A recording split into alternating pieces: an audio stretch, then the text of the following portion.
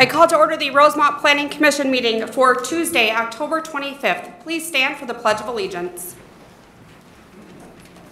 I pledge allegiance to the flag of the United States of America and to the republic for which it stands, one nation, under God, indivisible, with liberty and justice for all. Are there any additions to tonight's agenda? Madam Chair, there are not. Okay, thank you. Is there any input from the audience on items that are not on tonight's agenda?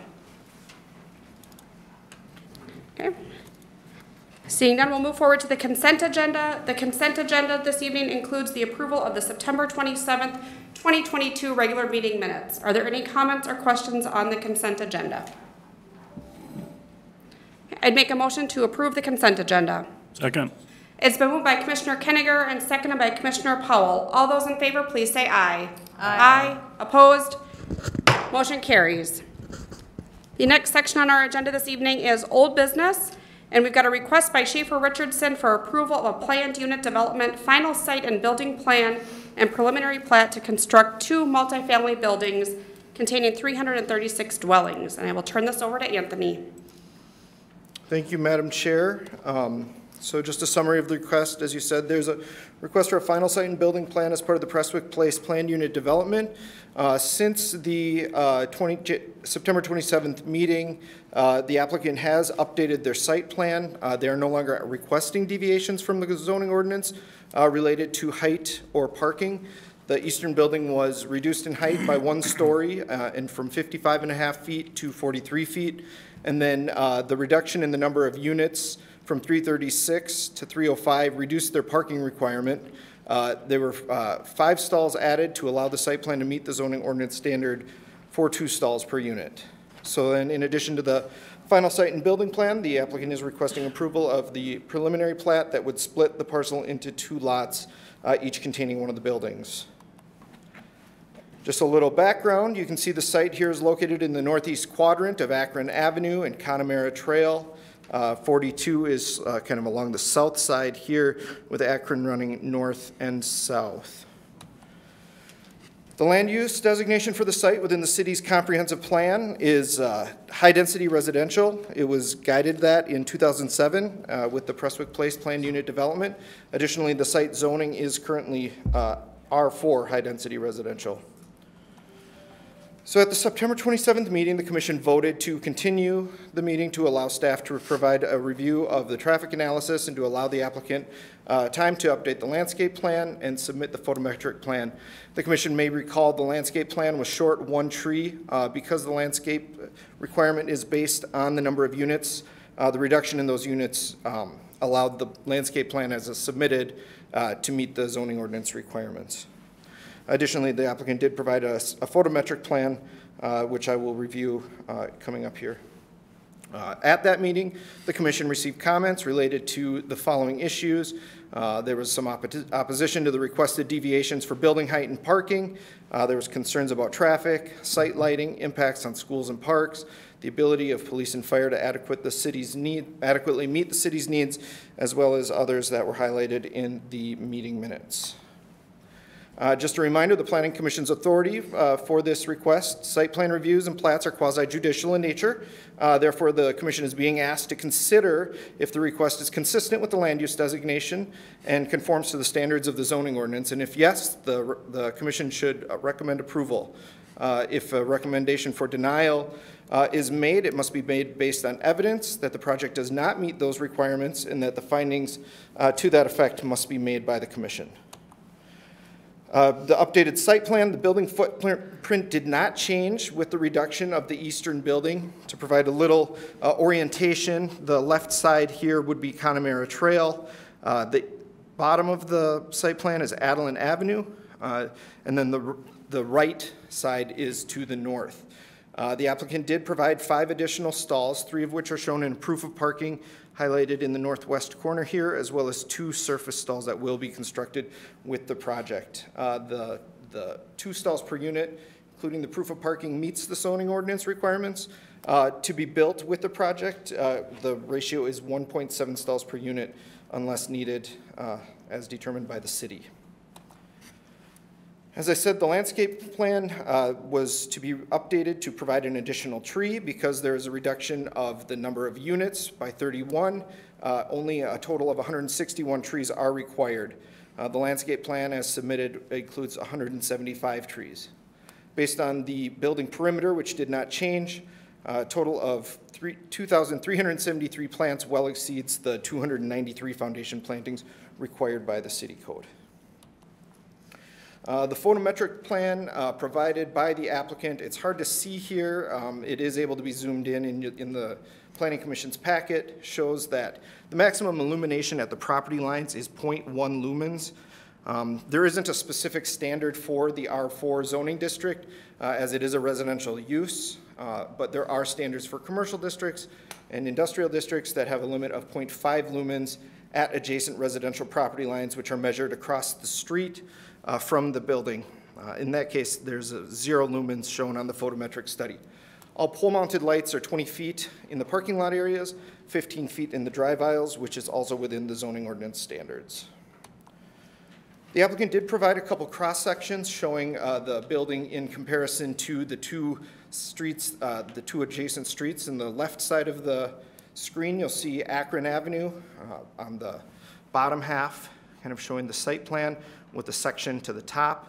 And then on the right-hand side is Adeline Avenue, the bottom half showing the site plan with a section on the top. The Planning Commission did express and receive comments related to the parks. The Parks and Recreation staff and commission did review the proposed development and concluded that the park system would not be overburdened and continues to recommend fee in lieu of parkland dedication. There's a neighborhood park to the east of the development area that's planned as part of the Talamore project, as well as a new school at Akron Avenue and Bon Air Path. Additionally, there's a planned underpass under County Road 42 being planned by the county that would head to the south where a future school is anticipated, south of the Dakota County fields, as well as the larger park system within Amber Fields. There was a traffic analysis. The city's engineering consultant did review the analysis. A revised study was submitted for review and is currently being reviewed by the consultant. An additional analysis was conducted by the city's engineering staff and county traffic engineers with the following comments provided, which are listed before you. Important to note that the collector streets typically have an average daily traffic capacity of 3,000 to 15,000. So from a functional classification perspective, this level of traffic is expected for the road system and was anticipated by the city's 2040 comprehensive transportation plan. Also note the site has been guided and zoned for such a use since 2007, and the street system was designed with this project in mind. There were some comments about traffic on Adeline Avenue. It is a local street. It differs significantly due to the fact that there are no private driveways directly accessing the street. The apartments have always been anticipated, and that's why the limited number of accesses onto the street were designed that way. The city will continue working with the county in coordination of an overall comprehensive traffic study just to anticipate the impacts of the overall development site in the area and identify any necessary improvements to intersections such as Connemara and Akron. Also note that neither the city's consultant or the county's engineering staff disputed the findings that the roadway system had sufficient reserve capacity. With that, I can take any questions. I know we have quite a few people here that can speak to some of the questions that the commission may have that I'm not able to answer. Specifically, we have our Parks and Recreation Director, Dan Schultz. We have a representative from the Dakota County Transportation Department, as well as the City Administrator and Public Works Director. Thank you, Anthony. Are there any comments or questions from the commission at this time? Yeah, I have one, yeah. Yep, So, go ahead, Commissioner Reed.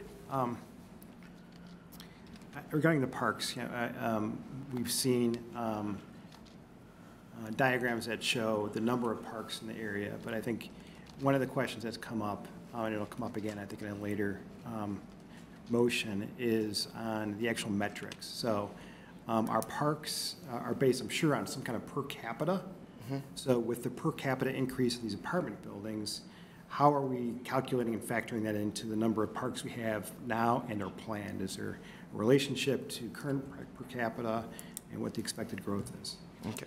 And I would defer to Dan Schultz on that one.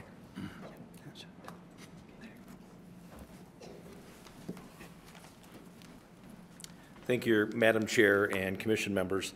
To answer the question about per capita, with a neighborhood park, we look to try and have a guideline set for about 2,000 residents that would be serviced by a neighborhood park. In this area, there are several recreational amenities that are available to the public. There is Greystone Park, which is, I think there's a memo in your packet. Greystone Park is 0.45 miles away from the edge of, or from the center of this development. The future school is 0.63 miles away, and the future Tallamore is 0.72 miles away, and Aylesbury is 0.32 miles away. So there are several areas that are available for recreation. One of the things that I would say is that another guideline that we follow, along with a lot of other cities in the metro area throughout the state of Minnesota, is we try to identify having a park within a half mile or 3/4 of a mile, which is about an 8 to 12, 15-minute walk. And we feel like that's a reasonable amount of space to go. I think we've also talked before with commission members about where we put our parks, and that's done based on types of development and also patterns of development.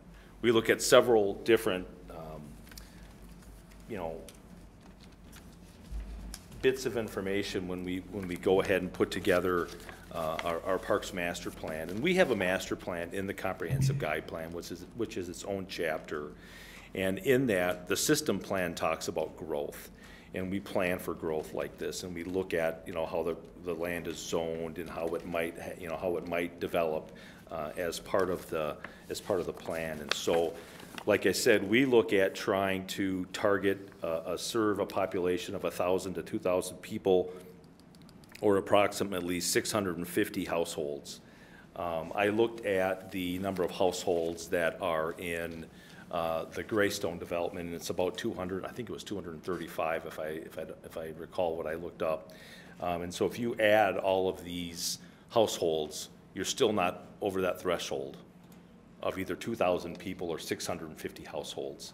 I would tend to think that a lot of these people are going to look to go to the north a little bit and either use the Meadow, or I'm sorry, not Meadows, the Greystone Park, or maybe even a little bit further east to use Tallamore, so they're not having to cross Akron Avenue. But obviously, like all of you who have had kids in town, they want to go to certain parks. They want to go to the zipline park. My kids growing up wanted to go to the fire station park over at Meadows next to the fire station. So, there's a lot of jumping around to parks, and so I think this area is going to have a lot of opportunities, and so I don't think any one space is going to be overrun with use. Now, with that being said, some people might say, well, Aylesbury Park is used 4 nights a week, the parking lot's full. Well, it's going to be full during baseball, in-house baseball, and in-house soccer, and it was designed to be that way, and that's the same with the rest of our parks that have parking lots and athletic fields. They're designed to be used by the community for intramural and in-house type sports. But as far as what our senior planner Nemchek mentioned, there's a greenway trail that runs right down Connemara. There's going to be an underpass under Highway 3, which is going to get us over to the Ames Soccer Complex at DCTC. It's going to get people down to the Umore ball fields. And then we are acquiring land from the Amber Fields development, where we're going to be building a 15-acre dog park and 12 pickleball courts. And so that's all interconnected by trails, and it's all in a very walkable manner. So I think hopefully people will look at the big picture for that east side and understand that it's not always just the moving in or development of one little area. You got to look at the bigger surrounding area. And we don't know yet what that school is going to look like. I'm sure that school that's going to go in at the corner of Akron and Bon Air is going to have some sort of amenities, playground. And the playgrounds that the schools put in are usually twice the size of the city's playgrounds that we put in. I don't know if you can pull up the dais here, but that's one comment that I know our city community development director had asked me about, was just about capacity. And I can just tell you that, you know, for a park like Aylesbury, we can zoom in on that. 1 second, Dan. So this is just kind of a comparison of playgrounds. And when we looked at developing the park for Aylesbury Park, we knew that was going to be an active, busy area of Rosemount. I mean, we just knew that looking at the comp guide plan, talking to our planners, we knew that was going to be an area that would have a lot of use. So if you look at the playground sizes here, Rosemount Elementary's playground is about 14,000 square feet, which is a large playground, and that's meant to house a lot of kids. That's meant to have recess and being swamped by kids. If you look at Shannon Park, that's about 10,850 square feet. And if you look at city parks, near these development areas that we're talking about tonight, Aylesbury Park is 10,600 square feet and has some pretty robust amenities where, you know, we have a climbing spider triangle, like trapeze piece of equipment where it holds a lot of kids. And we don't put that in most of our neighborhood parks. Greystone Park is 6,385 square feet. Bloomfield Park is 5,600 square feet for their playground. Meadows Park is 54. Birch Park is 5,200. And the Flint Hills Athletic Complex is 4,600. So, you know, we look at the patterns that we know are coming for development. We try to right-size the parks by some of the anticipated growth that we're going to see in the kinds of families we're going to see, things like that. I'm not here to tell people that their opinion is wrong when they think the park is busier than it should be. We build parks to be used. We're thrilled when we hear that there's a lot of kids out in the parks. It's great to drive by on Connemara. I don't live far from that area, so I'm driving by Connemara all the time. I love seeing full court pickup basketball games going on. We like seeing the zip line, having 3 or 4 kids hanging on the seat, gliding along on the zip line. We think that's great. And so with that, hopefully that helps a little bit on the insight with the parks. But, you know, I feel like from a standpoint of where we've placed our parks, we feel like we placed them appropriately where people will have good access for recreation in more than just one opportunity. They'll have multiple opportunities for recreation. Thank you. Any other questions? Can I ask a quick question? The square footage you're showing is just square footage of the playground? Just the play surface. So it's just the hardwood, mulched hardwood surface. It's just the playground. It doesn't have anything to do with ball fields or soccer fields or parking lots. It's just simply the play surface. And so that's how a lot of people like to equate, you know, how big that play surface is by square feet. So that's what we were just wanted to show tonight, that we did plan ahead, make that one bigger than we usually do. And I can tell you that some of the other ones we're looking at replacing next spring, which would be Claret, which is behind Cub Foods. We're going to replace Kidder, and we're going to replace Biscayne. Kidder will probably be about 3,200 square feet. Claret will probably be right around 4,800, and Biscayne will be around 5,000 square feet. So again, this is set up to really hold a lot of activity at this park, and so hopefully it's meeting those needs. Thank you. And Dan, this doesn't include the Amber Field, so yet to come is the Amber Field parks. Yeah, correct. There'll be an underpass from north of 42 down there. Correct. As well. Madam Chair, there are 4 more parks that will be added, not including the dog park and the pickleball area. There'll be 4 more parks as part of the Amber Fields development, which is on the southwest corner of Akron and 42. Okay, thank you. Yep. Are there any other questions for Is there a timeline for some of the newer parks and the new school that's being proposed? Is it 5 years? Is it 2 years? I don't have a good timeline for the school. I'm looking at our city administrator to see if he might have communicated with the district more recently than I have, but I don't. The Talamore Park, we're looking at probably late '23, which is a little bit to the east of this. Greystone already exists. The parks, the dog park and the pickleball, we had our kickoff meeting today. We're working with a consultant, Bolton and Mink. They are going to be designing that. The plan is to bid that out and try to build it this spring of 2023. My understanding is the underpass hopefully will get built next summer. So summer of 2023 under 42. County Road 42, thank you. And so there's a lot happening right now, and I know that there will be a lot of opportunities for the area in the future. Thank you. Yep. Thank you. Any other comments or questions from the commission on this item? I just had one comment. My main concern last meeting was the 5th story on that second building, and that has been adjusted, so that is good to know. The other question I just had for the traffic, I actually ventured down to this location a couple times now just to take a look at it. Is there a reason why, well, let me ask this. Is all of the traffic from both of the apartment complexes going to all collect out on Adelen? From both buildings? Yes. Yeah, there's 2 accesses on Adelen. Okay, so there'll actually be 2 driveways on Adelen for the 2 apartment Right, buildings? Okay. correct. My only question was, is there any reason why they didn't consider having an access out of the area onto Connemara at the, because it's kind of not really busy right there right now, and Sure. I was just concerned, or questioned why it wasn't considered. at that So without getting too much into Nick Egger, our Public Works Director's space on that, Connemara being a collector street, the city does try to limit accesses onto that street from public roadways. So having a private driveway onto Connemara is not ideal. I think maybe if you have anything to add to that?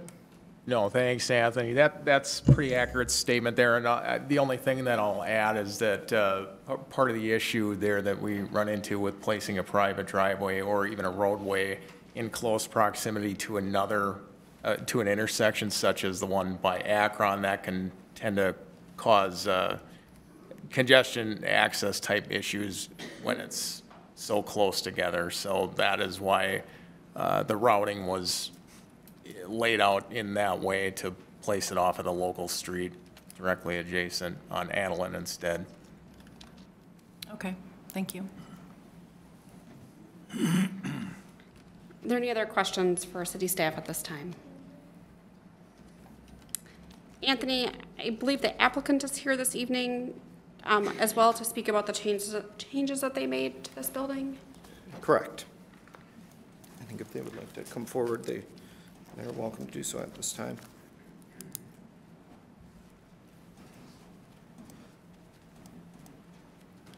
Good evening. Good evening, members of the commission. My name is Peter Orth. I am a development manager for Schafer Richardson, and I will be the project manager for this site. We just want to thank you again for giving us the time to take a look at the site and consider some of the feedback from both the public as well as the commissioners. The decision to reduce the height obviously was, don't want to say a no-brainer, but it made sense for the project. In doing so, we also provided some visuals that Anthony just showed to show a section view of each building, kind of in reference to the streetscape and for neighboring structures across the street, both to the east and to the west, just to show what the visual impact would be for both sides. If there's any comments on that, we can, happy to answer any questions on the height.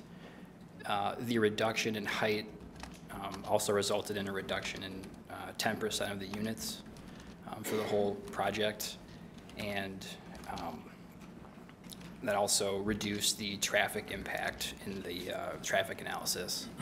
I know that both of these were aspects that were very important for the commission to consider last time.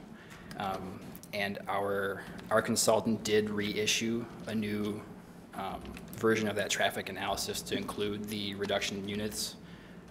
Again, it was about a 10% reduction in trips. The level of service for each of those intersections, again, not to dive too far into the traffic analysis, I know we've talked about it previously and the engineers have looked at it, but it does reduce the total congestion for the entire site.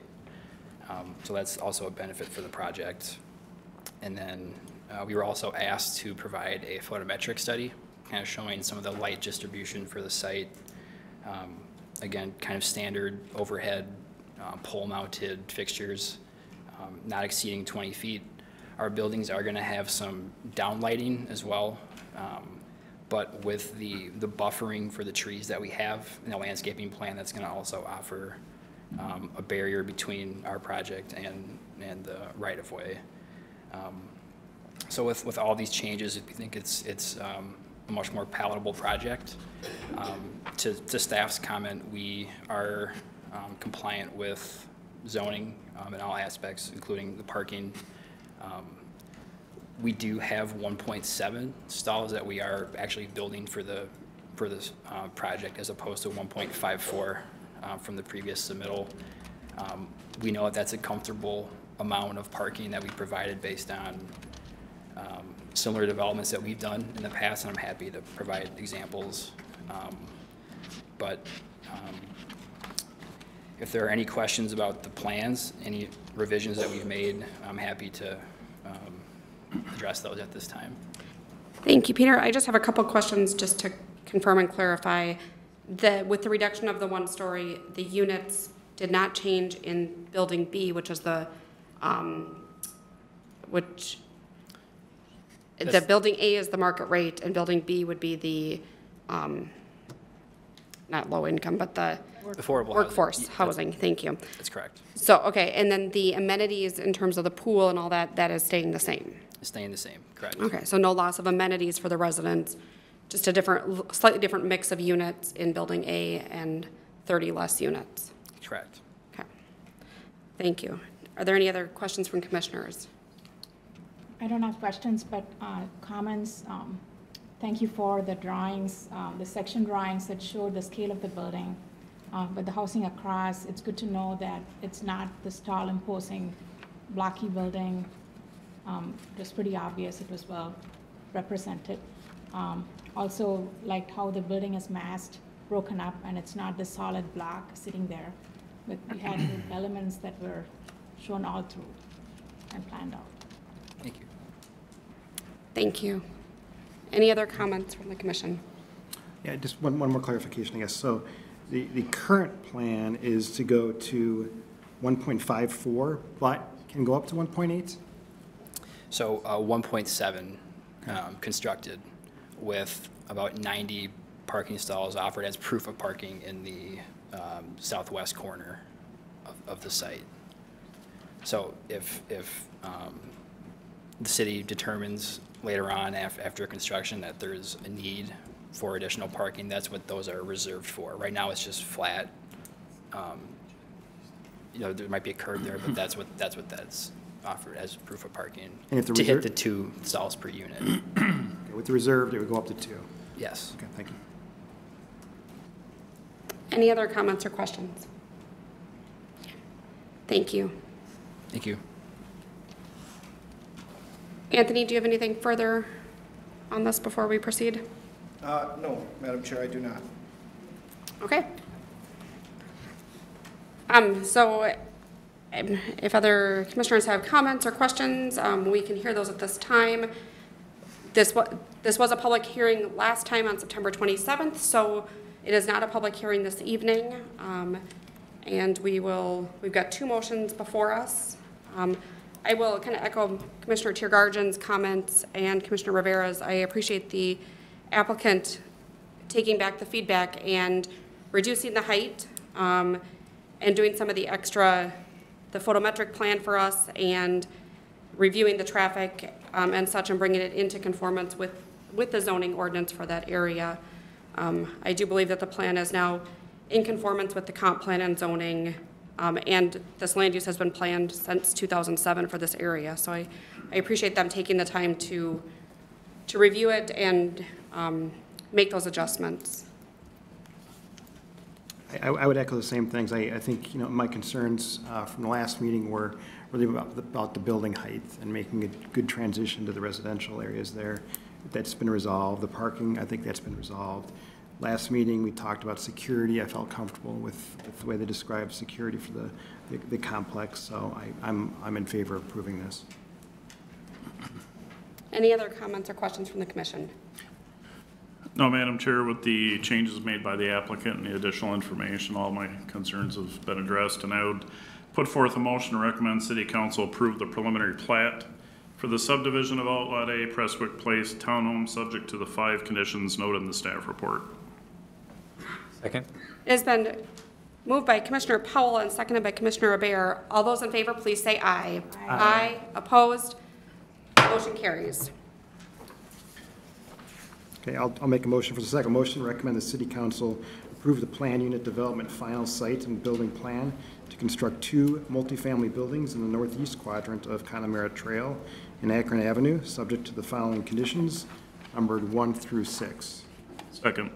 It has been moved by Commissioner Reed and seconded by Commissioner Powell. All those in favor, please say aye. Aye. Opposed? Motion carries. That concludes this item on the agenda this evening. This item will move forward to the City Council meeting on tentatively on November 15th.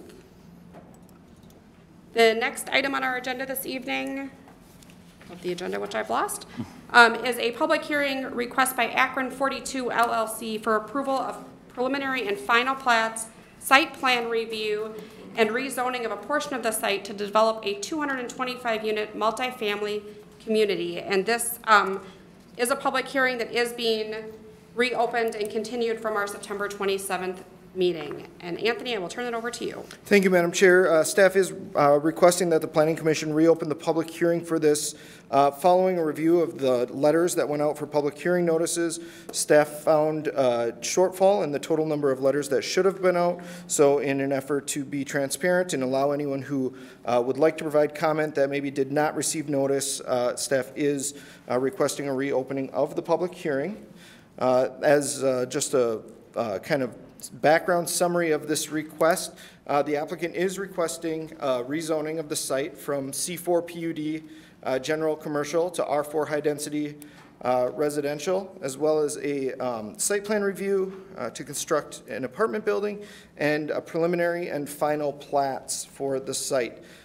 Should note that the City Council did re-guide this, approve an amendment to the city's comprehensive guide plan, changing the land use of the site from CC community commercial to HDR high density residential. So updates for the commission from that September 27th meeting. There was an updated site plan that reduces the height of the southern portion of the building to 3 stories, reducing the number of units by 13 to 212 units. The landscape plan has been updated to provide additional screening around the pool area. That was a comment received by the commission. And additional amenity of a pickleball court has been added to the site plan. The applicants also provided renderings depicting the proposed building as it appears from various view sheds and submitted a traffic analysis for review for the traffic impacts on the surrounding roadways. The site location for the overall plat is in the northwest quadrant of Akron Avenue and County Road 42, south of Connemara Trail, highlighted here in yellow. The land use designation for the site is high-density residential, shown in brown in the center of the image, and the requested rezoning is from the C4 general commercial to the R4 high-density residential, which is consistent with the city's comprehensive land use plan for the site. The final plat being proposed by the applicant shows 2 buildable lots, the first being on the northern portion of the site, which would be the location of the apartment building, as well as a buildable lot in the southeast corner of the site, which would remain zoned commercial for future commercial development. Additional land, shown as Outlot A, remains available for commercial development. The city did complete a study or an exercise in 2021 to identify future development patterns. I think the commission is aware of this from the last meeting. Just wanted to highlight that the proposed residential development fits with that sort of vision for the area, allowing commercial development to continue to be possible along 42 and at the corner of Akron Avenue. Again, a rendering from that visioning showing in the apartment area, high-density residential. The through street is realigned a little bit, but I just wanted to note that because there was some confusion last time, the actual proposed roadway does not align with Aylesbury. It actually connects with Abbeyfield a little to the north, and I show that shortly.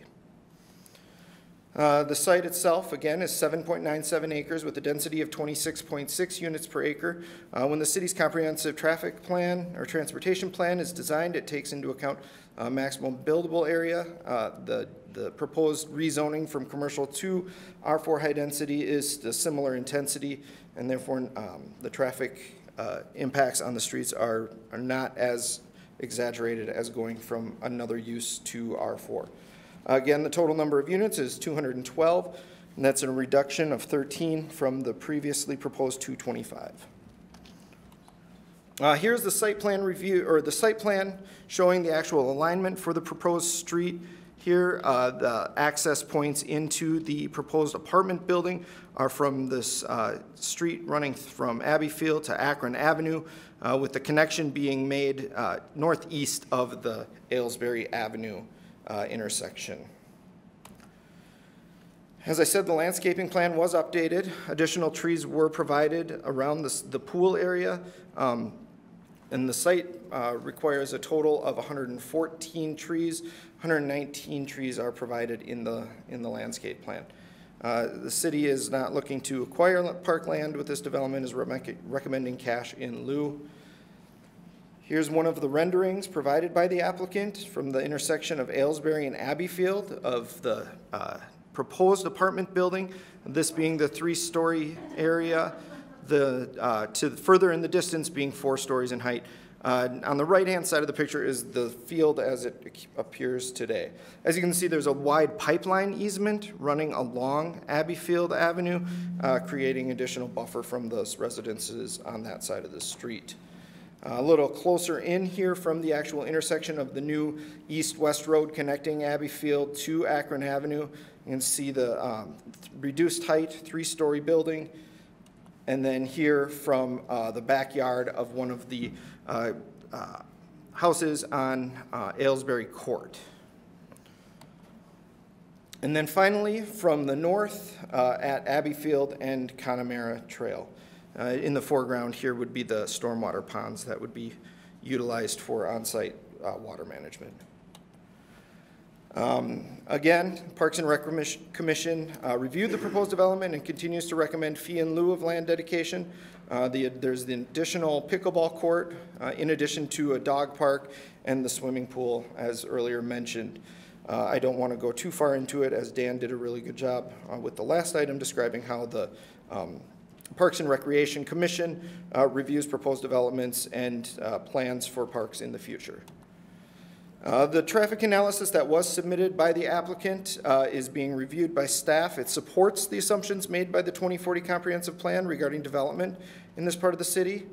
Peak hours are anticipated to see 78 trips in the morning and 83 trips in the PM hours.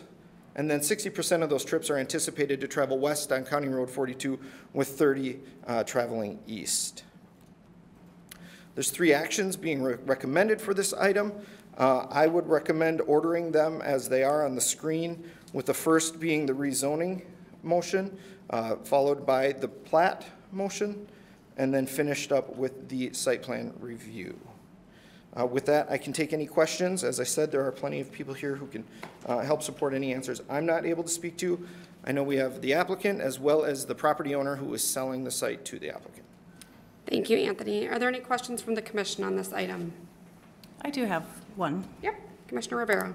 I guess I'm not familiar with the term re-guided by the city council. Can someone explain what that exactly means? So the city has a comprehensive land use plan, and that's the overarching guide for development within the city. And then beneath that is the zoning ordinance and the zoning map. So when land is re-guided, it changes the land use designation so that any future zoning must be consistent with that land use designation.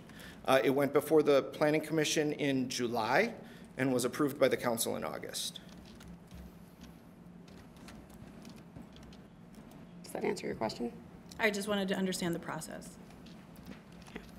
Any other questions from the commission this time? Okay, thank you, Anthony. At this time, we will open up the public hearing for this item, and we will invite those that would like to come forward and speak to do so at this time, coming to the podium, stating your name and address for the record, and we will start with inviting our applicant up and the landowner up to speak on this project at this time.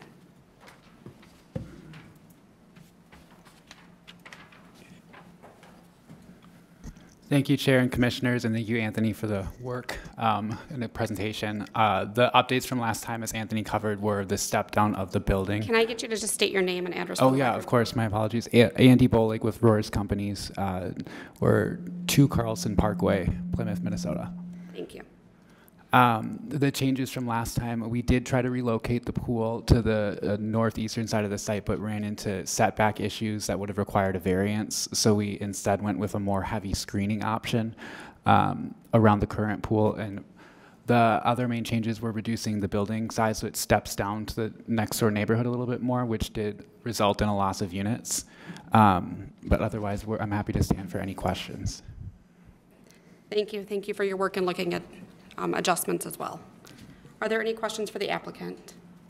Yeah, I do, actually. Anthony, right? Yes. Andy. Andy, okay. You know, one of the sticking points for me has been how this compares to the original visioning study. And if you recall, bring it up, visioning study, we had 2-3 buildings, and the way it was laid out, possibly townhomes, it made a really nice transition, I thought, to residential area. So here we've got one really large building that spanned across there. So can you talk about what factors went into this sort of design versus other options to break it up and maybe make a better transition?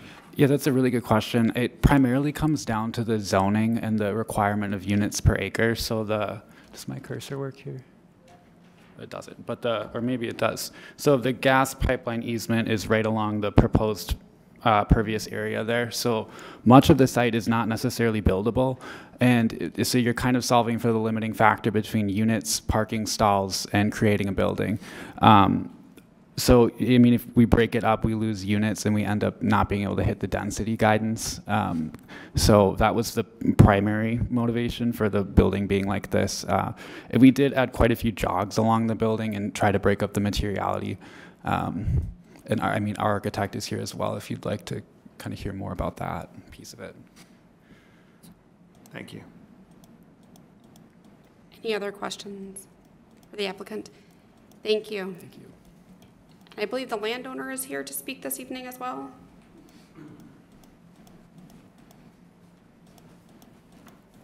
Good evening, Madam Chair, members of the Planning Commission. My name is Joe Jablonski from 16305 36th Avenue, Plymouth, Minnesota, representing Akron 42. I'm here tonight as a representative of Akron 42. Just for clarification's sake, Lennar is a part owner of a joint venture in that, so Akron 42 is not solely owned by Lennar. Even though I am a representative of Akron 42, I'm a employee of Lennar. You can see my Lennar shirt. But I wanted to make that clear because I think there may be some confusion there that we are representing a joint venture and multiple ownership in this parcel. So I just wanted to go through and maybe clarify some of the background, some of the history, and what brought forth the request in July to re-guide it. We've been working on the Prestwick area for a long time. The preliminary plat came through in 2007. And this area was designated as commercial up front and originally. And we've been marketing it, and obviously we've built, Lennar has built homes around it for a number of communities. As the Parks Director was mentioning, Talamore Park and Ellsbury Park and Greystone Park, those are all neighborhoods that we helped build. And one of the problems when we've been marketing the commercial piece all along has been there's just not enough residents in the area to make it available or viable commercial option. And part of that is some of the things that are the UMOR, the unknowns that were going on with UMOR, some of the things going on further to the east that, you know, there's not a lot of development. So this particular area for commercial has been underserved for a long time. We've been actively marketing it with a broker for over 10 years and really have not gotten any interest whatsoever in it. Finally, we started to, you know, relook at what else can we do with it, what else can go on there. So we approached the Planning Commission and the City Council about re-guiding it, and that was approved in July. And the land use designation changed at that point to high-density residential. So now we have an active user or a user of interest on that property who would like to move forward, and we're just looking for your support in that, and happy to answer any questions and shed any light on answering anything else that we could do to help you out making those decisions. Thank you, Joe. Can you, the southern part of the property is zoned as commercial still? Correct. And does Lennar, you've only asked for this northern section to be re-guided and now rezoned with this project. What do you envision for that southern portion? That's a great question, Madam Chair. One of the things that did happen very quickly after the zoning designation change is we started to get more interest in the commercial properties.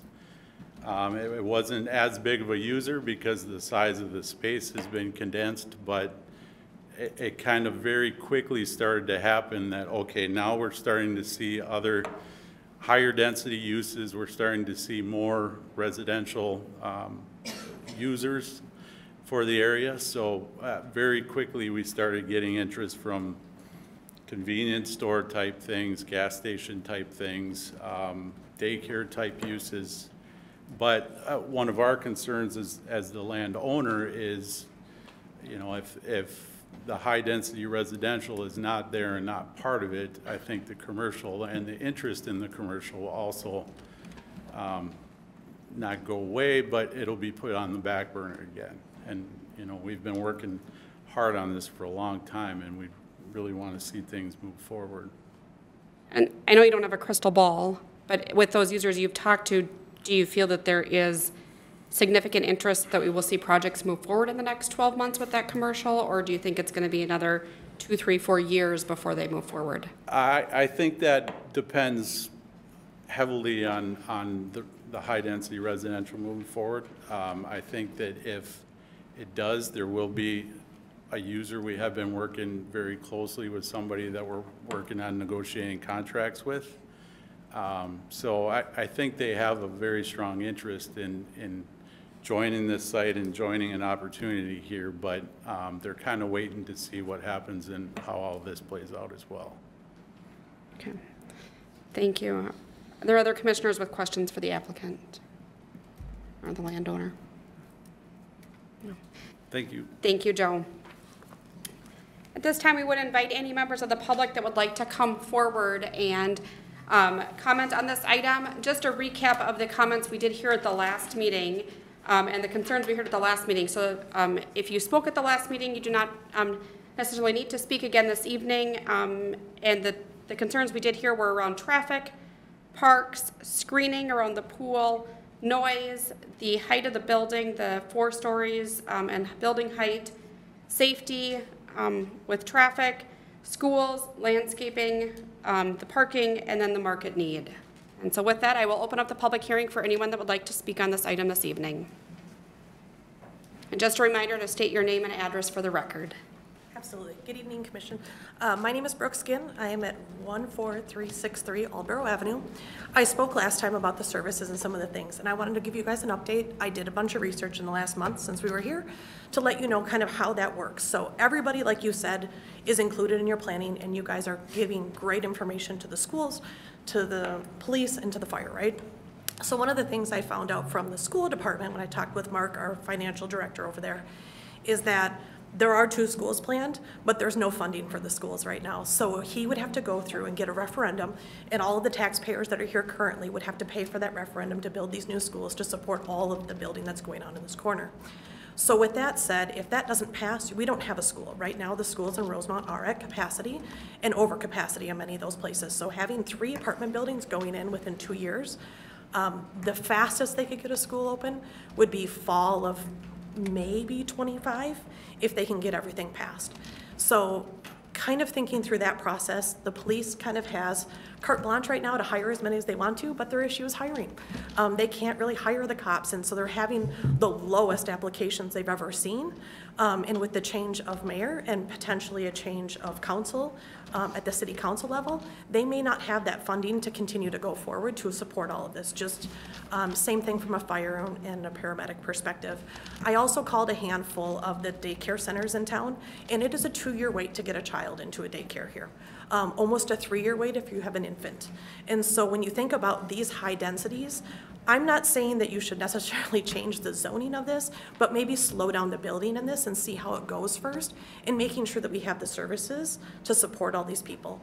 Not, the transportation, we've talked about that. I know a handful of neighbors that use busing, but they have to drive to Apple Valley to get there. And so if these high density places don't have a lot of cars or people that don't have vehicles, there's not a really easy way for them to get to work or to get into the public transit. So I just wanted to bring those things back to your guys' attention. If you have any further questions for me, let me know. But again, I just want to let you know I did do a little bit more research to understand the process and to understand that as of right now, if these were to open in 16 months, like the other development on the other side said that they could have them up and running in 16 to 18 months once it's approved and they have their funding. If they were to do that by January, we wouldn't have the services to support them when they open. Okay. Thank you.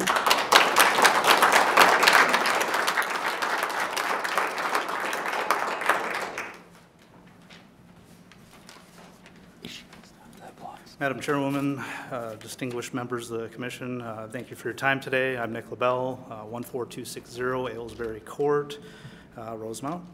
And I'd like to thank the developer for listening to some of our concerns, but I still have some concerns about the building itself and screening of the pool. Well, screening and definition matters, right? There's different levels of screen. What does that mean? Is it a solid fence? Is it a fence with certain size openings? So, those are some of the things that, I can use buzzwords too, but being an engineer, being exact matters, right? So that's a nice fluffy story, we'll say, but without some definition, that doesn't mean much to me, okay?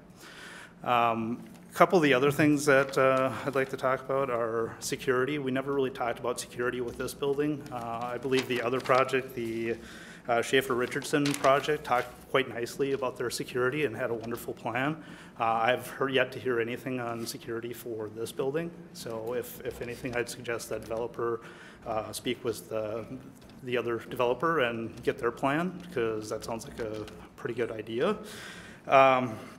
And then also the buffer zone thing. This is, again, we're making that transition, right? It's a huge step up from 2 stories to 4 stories and some of that. And, there was some effort made there, but I still think that originally, when it comes to the zoning of the site, we've already been rezoned I'm going to say 2 to 3 times. So agricultural to residential, which I think was townhomes, and then we went to commercial, and now we're up to high density. So we're just kind of making it up as we go along, for lack of a better word on that. So is this really the best use of that property? This is really the center geographically of Rosemount, and this makes sense to have commercial here. So that's Once we've filled that in with more houses, we don't have that space back, right? That means we have to level things to put more resident or more commercial in. So does it make sense to do that? And then the last thing I wanted to talk about too, and maybe is more or less a question for commission here to ask the developers, is how they plan to do their market rate. And I would specifically ask them if they use a software package called YieldStar by a company called RealPage. And if you're not following the news lately, you'll find out that there is collusion going on between all the different apartment buildings, essentially using this same software package to raise rents significantly for those people that are in these market rate apartments. So there are several lawsuits going on right now. Hate to have another plaintiff to those lawsuits. So some questions you might want to ask before moving forward with this is how they set that market rate and if they're colluding with other businesses on that. So thank you. Thank you.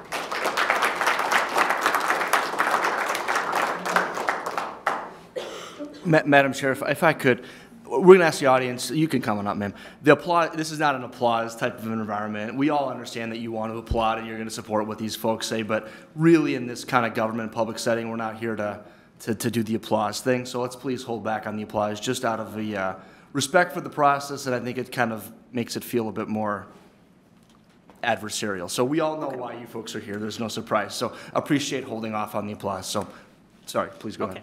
I'd have, my name is Katie Nemitz. Good evening, everyone. I live at 128 Alma Avenue. And I have kind of just a general question. So I had heard earlier that the notices weren't provided prior to the meeting, right, adequately. Was that done prior to the guiding or re-guiding that was done in July? And so I think there would have been probably a lot more residents here if that had been publicly noticed prior to that meeting. One thing that I just wanted to share, and I was looking at the envisioning statement and what this area was originally envisioned for a year or 2 years ago. And so what I'm seeing in that statement is the intersection will be anchored by the recreation center, that there will be state-of-the-art facilities, and then an area for public gathering, right? And a variety of events throughout the year can be held there. Surrounding the open space are smaller 1 to 2 story commercial buildings with generous sidewalks and patio areas for strolling and sitting. The plan depicts mixed-use buildings with commercial on the lower level and residential above. So if we keep going back to that envisioning statement, this was not what necessarily was envisioned there. When I look at the actual language that's on the website, that's not what's there, okay? The other piece or just observation on that envisioning statement would be that there was a park at the top where the retaining ponds are listed on that, that chart what I saw earlier. And so that's the only piece that I would just bring to everyone's notice. So thank you. Thank you.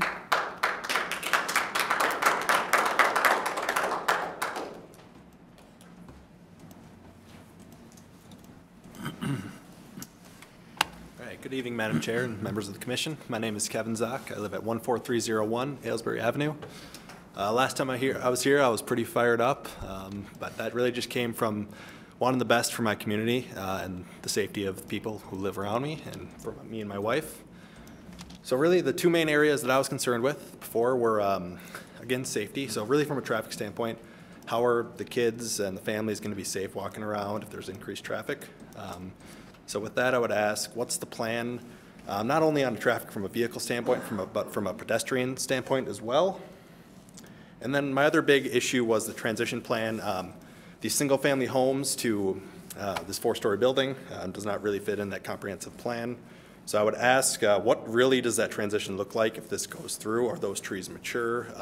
Is there a way to put in more obstacles, more screening, something to maybe really try to make that transition more clear? And in addition to that, the parks I had a question about, but Dan, I'll say our nieces love Aylesbury Park. So it's, I mean, I want everyone to be able to enjoy them. So as long as that's being thought through, that's great. From a schooling standpoint, a lot of people come to Rosemount to start their family because Rosemount has great schools. And I don't want that to change, right? My wife and I are planning on hopefully starting a family, and we want to, be in a place with great school system. And to me, it's hard to just keep something at that level. If we're adding all these residents and trying to build new schools, how are we going to pay for great teachers, the resources, everything else that's needed in that department? So I'd ask what the plan is there as well. And then my last question would be, I keep hearing about the lifetime, and I would ask, how does this plot itself affect that lifetime plan that's going in as well? So that's it. Thank you. Thank you.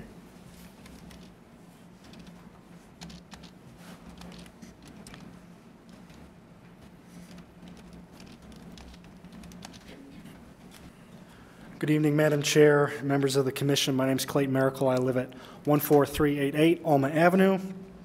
Currently with 269 signatories of our petition to, quote, oppose any rezoning of this plat for high-density residential purposes, end quote, it is clear and obvious as to the desires and wishes of the residents directly impacted by the decisions that all of you will make.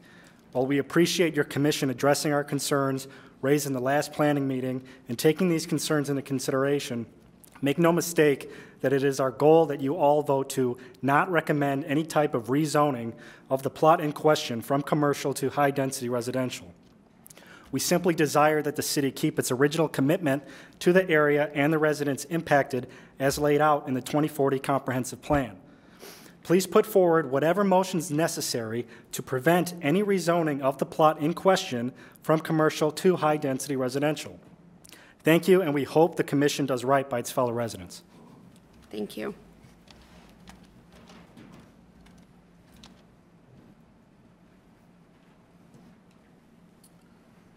Good evening, Commission, Madam Chairman, and members of the Commission. My name is Evan Caesar. I live at 14300 Aylesbury Avenue, right across the street from the proposed development.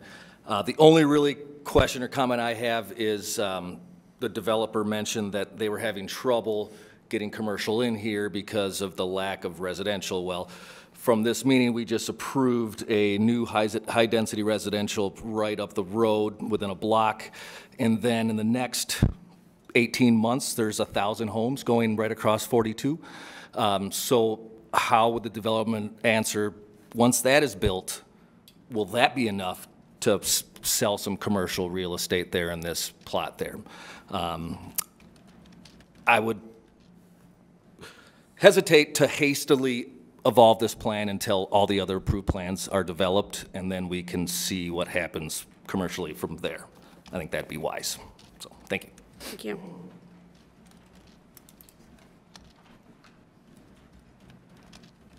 Is there anyone else in the audience wishing to speak on this item this evening?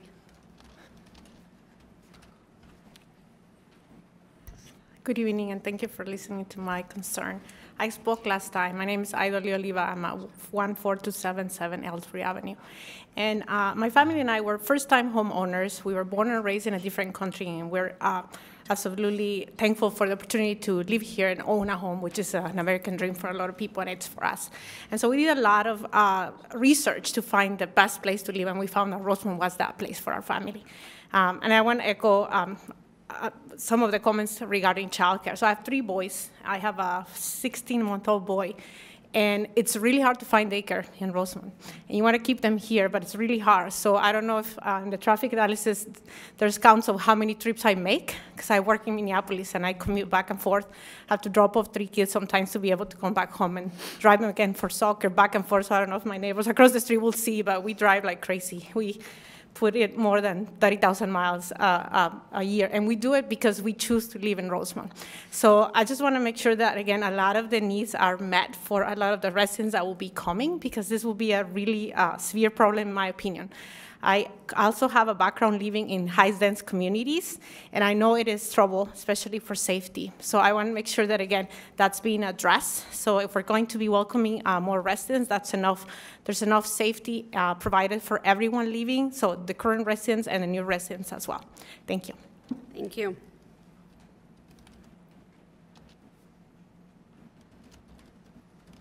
Is there anyone else in the...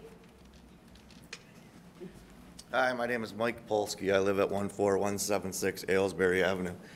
I wasn't able to attend the last meeting, so this is my first opportunity to speak to you. I also think that this project, this rezoning motion has to be looked at differently than it did last meeting, because now you have approved to put 305 units kitty corner. You know, it's kitty corner from where you're proposing to rezone this. In July of 2021, you changed the comprehensive plan. I just tried to Google it quick. I would be shocked if it didn't have anything to do with the Lifetime Fitness announcement that they were coming. And that alone spurs interest. Development spurs development. So the first person to come forward with the plan is high density, and it's a viable plan. I'm not saying it's not, but it's not zoned for that. We haven't truly given it an option to become commercialized. Commissioner Rivera stated at the last meeting that the center of Rosemount is DCTC. There is a lot of space in Rosemount that has not been developed. I would think the natural development is going to go south and east. Development will come. For you to change this zoning because you have a plan on the table, I think is wrong. I mean, it was said earlier, give the opportunity for what you just approved earlier to get going. For all the other single family, I believe there's more high density coming south of 42. There's a lot of people coming. Some quick numbers that I think are very relevant. You just approved 305 units. You are going to vote on whether or not to approve 212 units. That's a total of 517 units. Times that by 2, and you get 1,000. If you do the math, you are going to increase Rosemount's population by 4%. You're going to increase the population by 4% at the corner of Akron and Connemara.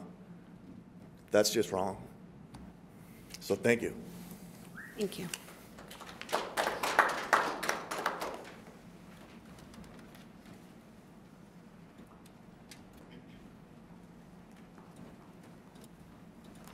Hi, good evening. My name is Sarah Sidwell, and my address is 14129 Abercorn Avenue.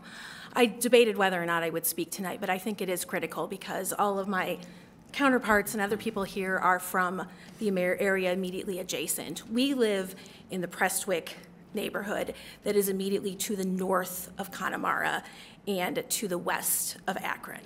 And I know that this was discussed at the last meeting, but I want to bring up the issue of, and this is in light of what was just approved in terms of the other 300 units, and the conversations about park and traffic and green space, because we are in a different position. Prestwick, the northern part, was built without a park. And I want you to consider whether or not, it's not just about the number of people at a park and the placement, it's access. I have a daughter who I brought tonight, and we are, and everybody in that very, very large area are cut off from park access. The folks on the other side, they have the park without crossing any busy streets. In order for us to access a park, we have to cross Akron. And I invite you and encourage you to come and watch the intersection of 141, which is how we have to access an Akron, if you want to go to Greystone. I would also encourage you at busy periods of the day to come and look at Connemara and traffic. My daughter is unable to safely access these parks, as is anybody in that Prestwick neighborhood, because we have to cross those busy streets. So I would certainly question, Connemara has a flashing traffic crosswalk, which people routinely ignore. I've almost been hit while I was pushing our neon-colored Burley with my daughter in it on multiple occasions. People go 50 instead of the zone 40, 45 there. Akron has no traffic control devices. If you, as a child or an adult, want to get across to Greystone, you have to cross all of Akron with no traffic control device. It is extremely troubling to me that we are focusing on just traffic and placement and density without actually looking at access, and that there's a very large neighborhood which is cut off from green space and parks without having to cross very busy streets. So I would certainly ask the commission and ultimately the council what they intend to do in terms of creating traffic control devices or other things that are going to keep our children safe. And the other thing I would just reiterate, I'm troubled by the owners relying on, without providing any facts whatsoever, that the commercial interest now is solely based on this plan, when, again, Lifetime was announced, Umore was sold, and the other thing was approved.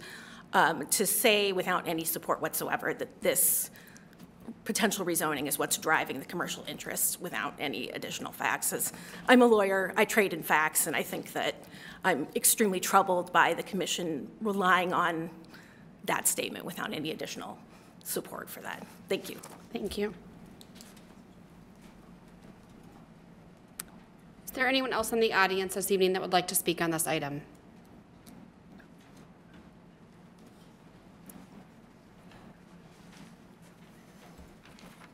Good evening. I'm Christina Powell. I live at 14240 Aylesbury Court. I just want to emphasize two things. I mean, one, I think you've talked about the juxtaposition of single-family homes to all of a sudden this four-story building. I mean, I'm going to look out my window and just see a four-story building. That's all I can see. I can't see anything else when I look out my window. I think it makes more sense if you can gradually get up to that, right? I think the other point then is about commercial. I don't really think there's much commercial east of Highway 3, right? I mean, where do you go? There's no gas stations until you get to 3. So most of the time, if I need to go, I'll get gas when I go to work in Inver Grove Heights, or I'll stop at the store in Inver Grove Heights somewhere else because there's nothing by my house to stop for to get. So I think it makes more sense to have more commercial available for people to stop or to run out from their house to get something real quick at night if they need something, to get gas and not have to go to a different city just to go to the gas station or something like that. Thank you.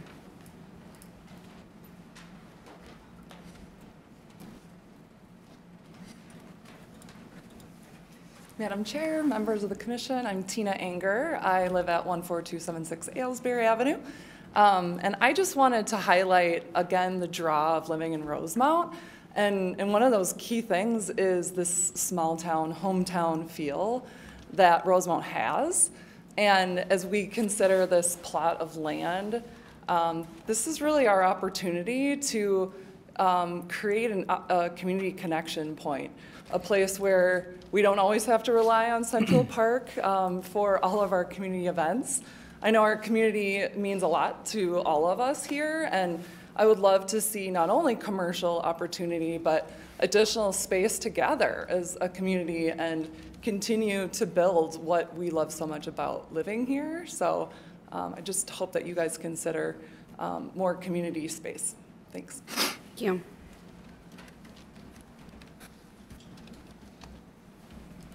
Is there anyone else in the audience that would like to speak on this item this evening? Seeing none, I will make a motion to close the public hearing. Second. It's been moved by Commissioner Kenninger, seconded by Commissioner Reed. All those in favor, please say aye. Aye. Aye. Opposed? Public hearing is now closed. So we heard some of the same concerns that we heard last time again, and some new feedback on the plan. I know, Anthony, we've got some additional staff here to help with these. I don't know if you have any thoughts of stuff you wrote down that you want to start by responding to, or if you want me to go through my list. Yeah, I can speak to a couple of the comprehensive planning questions. Thank you. Let's see here. Just to note, the visioning study for the site and the area is just that. It's a concept. It did not go through the analysis that an application for development goes through. So, you know, take that into account when understanding what the project before you is versus what might have been put together, and then consider the land uses of those sites. With regards to high-density residential, the comprehensive plan does identify high-density residential as compatible with almost all uses except industrial, and that care should be taken to provide buffering, which can be done using distance or landscaping. The site here itself, there's quite a bit of space between the actual houses due to the pipeline. On the other side of Abbeyfield Avenue, there's a significant buffer between the building and the houses. It's not next door on the parcel adjacent to any single-family homes. Additionally, screening, the city code specifically says screening can be done using landscaping, berming, distance. The applicant's choice to use landscaping. I don't know if they have a plan to provide some walls around it, around the pool. But again, typically the city code doesn't require any screening of a swimming pool, and I think if you would look throughout the city, there's a lot of swimming pools a lot closer to houses than this one. Regarding future development and where it's going to occur, to the east is land owned by Flint Hills. The only development they've indicated that they would allow for development is industrial and business park in nature. Additionally, the eastern side of DCTC is guided for business park and industrial uses in that part of the Umore area. South of DCTC is contaminated, and also the area with Dakota aggregates is being mined until 2040. So just kind of some responses to the comments the Planning Commission received. The reguiding of the site occurred prior to the application for the project that was previously reviewed. Let's see, is there anything else here? Security, that's a question for the applicant. I can't answer that one. And then I think, with regards to schooling and police, I would defer to our city administrator. He's having those conversations with the school district and the police department.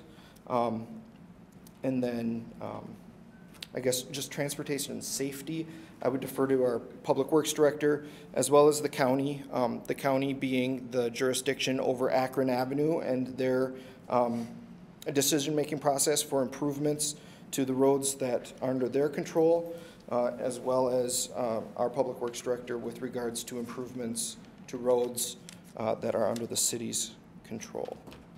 Did I miss anything? Thank you. No, but I think you covered most everything that I have at the moment. I just wondered if you could, if you have available, a map to show us. So I know when we did the envisioning, I think maybe you were just on it, or that one works too.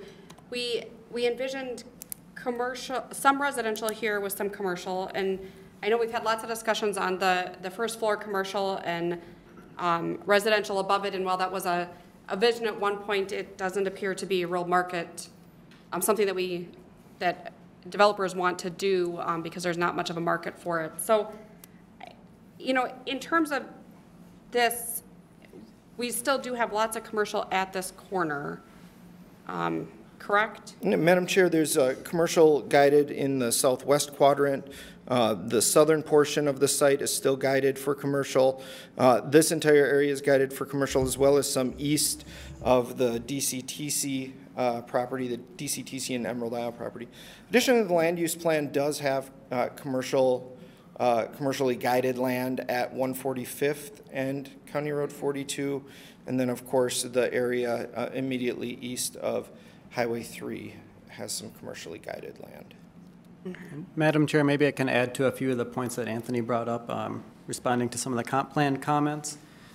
Just note that the Rosemount Port Authority, the board tasked with economic development review under their guidance, has been very aware of the amount of commercial acreage, high-density acreage, and other land uses that comprise the city of Rosemount. They've taken a very active role over the past, I'll say, 6 months or so, making sure that there is adequate supply within there. And the other piece as it relates to our comprehensive land use planning, right now we're operating under a 2040 land use plan as required by Met Council that gets updated every 10 years. So one thing to consider or note that as a part of that is that I know there were some comments made about how this continues to evolve and when and how does it stop changing. It is reviewed and assessed, and there are changes made actively every 10 years as a part of that long-range planning as communities grow, especially in this area of Dakota County within Rosemount, that those adjustments are made on that 10-year cycle. Within the comp planning process, there is allowance for amendments to those comp plans. That's something that was referenced earlier, and that's what was done on the northern portion of this site to accommodate this type of development. So these are all actions that are occurring within the cities, approved not only by Rosemount and its elected leaders, but also Met Council, which maintains the purview over long-range planning within the Twin Cities area. Thank you.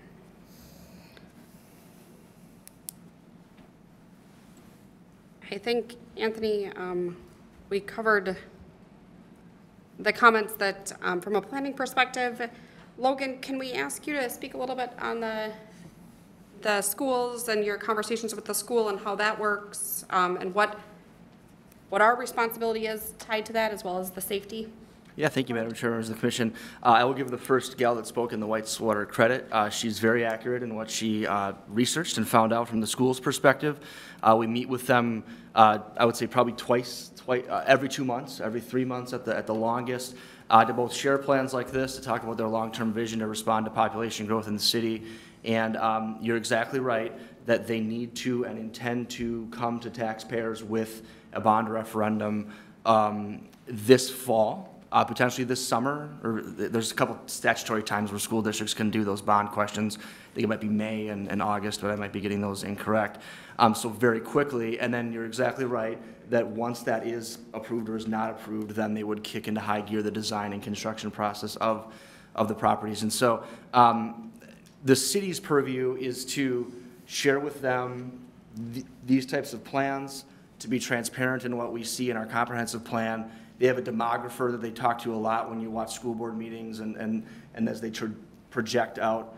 They know, for example, the amount of kids that would live in a traditional Fallmore Glen or Prestwick home as compared to the amount of kids that might come out of a unit or a family that would more likely choose to live in a market rate apartment complex.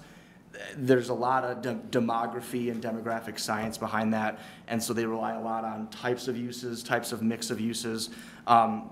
And from what I've gleaned from their demographer and their staff, single family, of course, produces more students than a market rate apartment would. It's certainly not no students coming out of here, but it produces, a single family home would produce more students and would likely be of an increased focus or concern, I would say, for them. We were really pleased and are really pleased that they own land just north of here at Akron and Bon Air. It is contingent upon getting it approved by the voters. I would say one of the comments that, I don't know if it was Kevin or somebody made about kind of getting that approved and what it takes to get that approved. Certainly an argument could be made that the impact on taxpayers is lessened by the infusion of a couple of highly tax-generating apartment complexes. So the question to residents when a vote were to go to them, the calculation that's going to be done in the publication to residents to say impact on a homeowner, it'll be lessened by the fact that there's a broader tax base upon which to spread taxes. So just an anecdote to say that this does potentially help, certainly helps the school district generate more tax revenue and potentially generates a greater ability to get a bond referendum approved. But yes, they own land on the north side. They have an option to purchase land on the south side.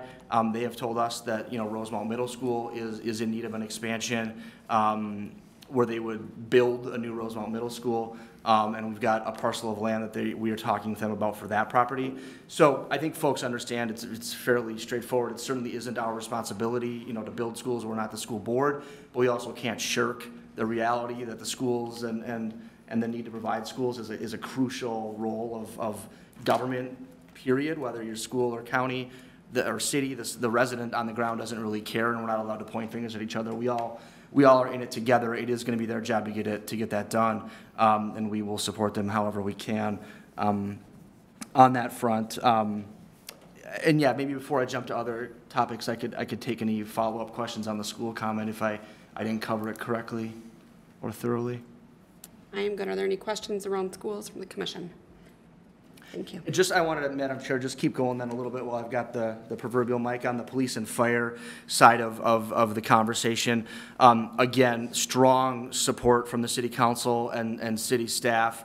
Budget support has never wavered for the police and fire departments. The fire department budget specifically has grown exponentially, appropriately so, over the last number of years. You know, we are really fortunate to have a paid-on-call, what we often call volunteer fire department, but they're a paid-on-call fire department with no full-time employees, and they are able to respond to and support our city of 27,000, which is a really impressive feat. Confident that they can handle these types of uses. We communicate with them. They are both the police chief and fire chief, are a part of our development review committee and our processes to review these types of proposals. Police chief specifically is at the table for all of these conversations, and as again was mentioned, the city council has kind of verbalized a support for at least one officer every year as housing density and population growth density continues on this same projection. It is hard to hire officers, but it's not impossible. We are not hiring them. I think the issue, full transparency, is we maybe used to get 100 applicants.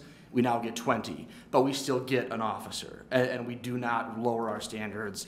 The pool is just narrowed, but the pool is out there. We are a highly supportive community of police. We are a good paying community for our police officers, and so we do get applicants that want to come here, because I just would argue, you know, and we hear it from our officers that they love the community support, the hellos at the sandwich shops and the purchased coffee at the gas stations. And you're likely not to get that in St. Paul or Minneapolis or some of the more challenging cities. And so that reflects back to them and makes them want to come here. They tell their friends that they went to college with to come to Rosemount because it's a supportive community, those types of things. So it does help us in recruiting officers, and we have a really strong culture in our department that folks want to be a part of. The forthcoming police building is a really big draw as we talk to applicants as well, that they're going to get to operate out of a state-of-the-art public work or a police and public works campus.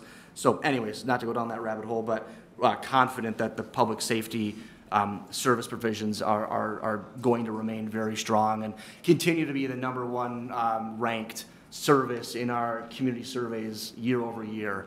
Public safety is public schools, probably #1. We don't survey that quite as much in our survey, but public safety is the #1 reason why people are proud to be in Rosemount, like to live in Rosemount, and we're certainly not going to change that. So,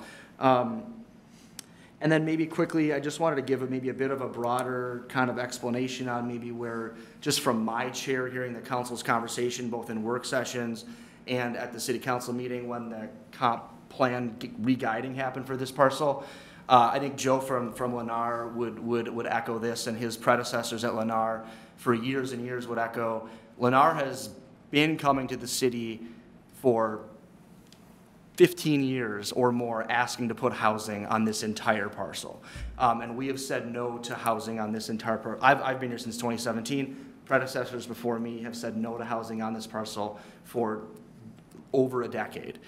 Because this parcel is seen as this quadrant, 3 sides, not including DCTC, is a prime quadrant in the city.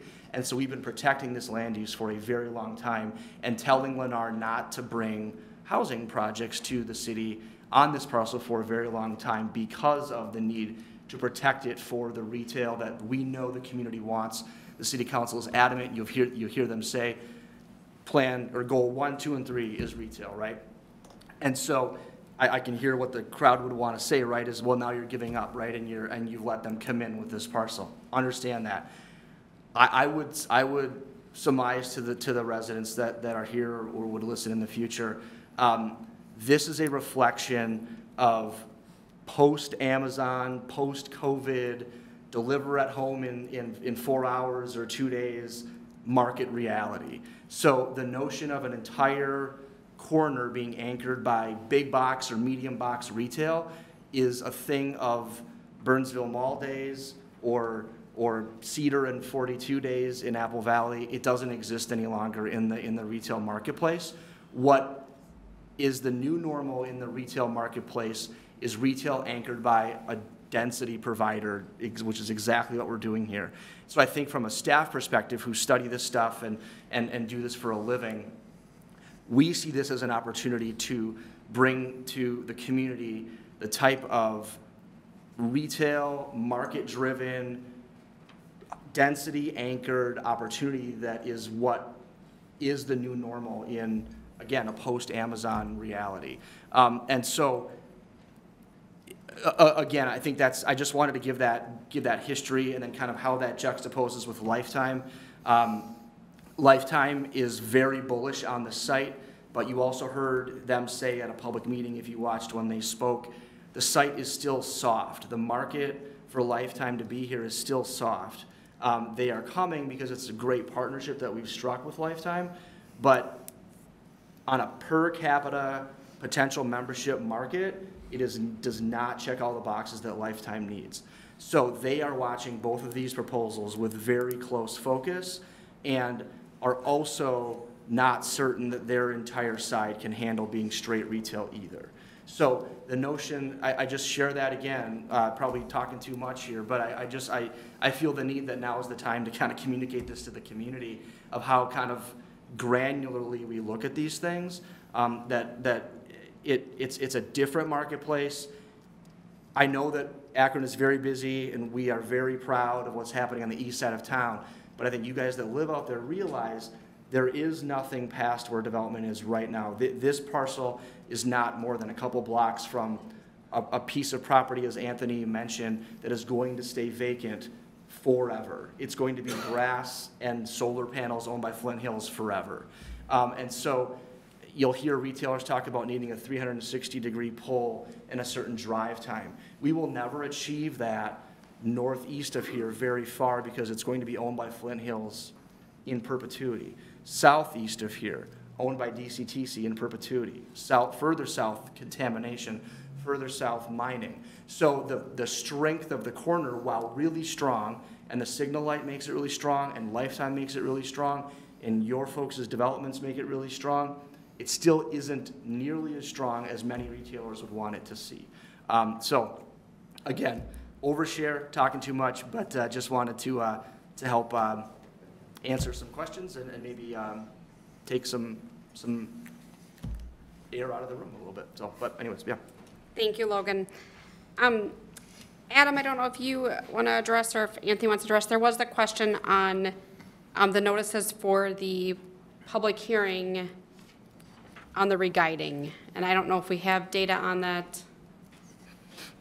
Madam Chair, we don't have anything specific on that action in front of us tonight since that occurred several months ago. I mean, it's certainly something that we will always continue to look into to make sure that our public notification system is working as intended.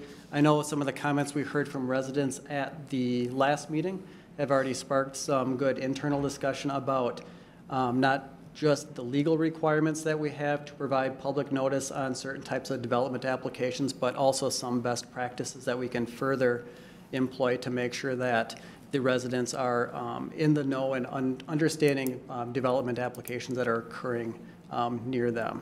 And, you know, kind of, I'll take Logan's word, you know, maybe to overshare a little bit there, but just because we have met our legal obligation to provide notice within X number of feet, we still hear from people who say, I didn't know about that. That doesn't change the reality that they didn't know about it, even though we met our legal requirements. Their reality is still very valid and their perception is still very valid.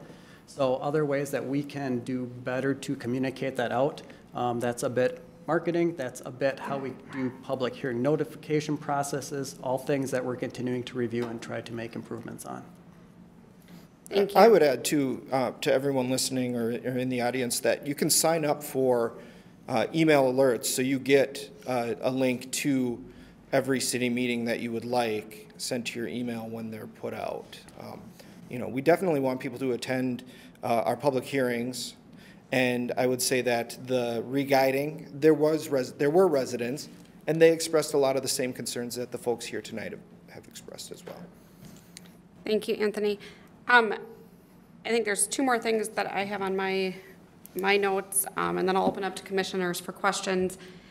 There was a lot of comments around childcare, accessibility to childcare, which obviously is not something that we can control if people want to or are willing to open up childcare facilities, but that is something that would fit in the commercial areas of these areas, correct? Right. Daycare centers are permitted within our commercial, C4 commercial zoning, as well as also in our business park zoning district. Additionally, home daycares are a permitted use in our residential districts as well. You know, there are conditional use in our public institutional. A lot of places of worship have a daycare in them as well. And I don't think a shortage of daycare centers or childcare is unique to Rosemount in any way. And then I had one more. Oh, Nick, can you kind of address some of the concerns around the pedestrian crossings and the safety with the roads? And I don't know if you or if it's the representative from Dakota County that could maybe speak to some of that. Probably some of each, Madam Chair and Okay. Commissioners. Thank you. Yes, and I know that I've been here approximately a year, so I don't have the deep history on when everything came to be and went in and so forth. And in particular, what I'm kind of referring to by that is the flashing beacon crossing at Connemara and Abbeyfield. I think that was roughly within the last 2 years. But those sorts of improvements are made after taking into account what we're seeing for concentrations of pedestrian usage of these spaces. We want to make sure that there is a built-up demand, if you will, to use any particular crossing before we're enhancing it to that degree. And that situation was one of those that met that sort of criteria, and so that was put in there. It would be something that the city can consider elsewhere in town, and perhaps it's some of the evolution that is an outcome of after these projects go in. If there's a pent-up demand or an apparent demand to cross Abbeyfield, perhaps that could be a candidate for something like that. We really have to see where people are focusing on their routing. I know there's going to be a couple of different ways to get to and from, say, Ellsbury Park or other locations in and through the area, so that's something we keep an eye on. Thanks for bringing forward the concern that it appears some motorists maybe aren't heeding the warning or the signal there when folks have pressed the button and see the beacon going. It's certainly something we would share with our law enforcement, police department to maybe spend some additional time there and observe that and provide warnings or instruction or even ticketing if necessary for violations of that. That's the kind of feedback that we need. And so we would work with them to help step that up. There may be an opportunity as well to implement something along those lines on Akron Avenue, although I don't want to speak for Dakota County in terms of their process and how they would entertain such a concept. That's what, I know we have Erin Labrie in the audience here. She's the county engineer and could speak to that in more detail. But things of that nature, both perhaps a little bit further north on Akron or even at the Connemara intersection as part of an evolution of traffic control changes that might be instigated by the continuation of growth in the area are things that the county and city collaborate on and work together on. And for instance, in taking in a lot of these, these traffic analyses that have been presented by the developers for these projects as well as others in this immediate area, city and county are going to embark on a little bit deeper dive on that as to what it means for more detail on what sort of implementations will come about at intersections and key points in this area, given now that we know that these types of projects are much more of a reality. You know, we have the comprehensive plan and some of the setups for roadway network have all come about based on projected land use and zoning, and that doesn't get quite to the heart of the details of what exactly those projects will be and what exactly they will generate for trips to and from. Those are the types of details that we need to be able to give a much more robust projection and forecast and warrant analysis, if you will, to determine what types of solutions and when in time it is justifiable to implement them. So I think I'll stop there on that, and if I could invite Erin to the podium maybe to speak on the Akron Avenue component of all this, if she would. Thank you, Nick. Good evening, Madam Chair and members of the Commission. My name is Erin Labrie. I'm the County Engineer with Dakota County at 14955 Galaxy Avenue in Apple Valley. So yes, this county and city have been working closely together as these developments have come forward to the city. We've been reviewing the traffic studies, looking at what impacts there are to the county system.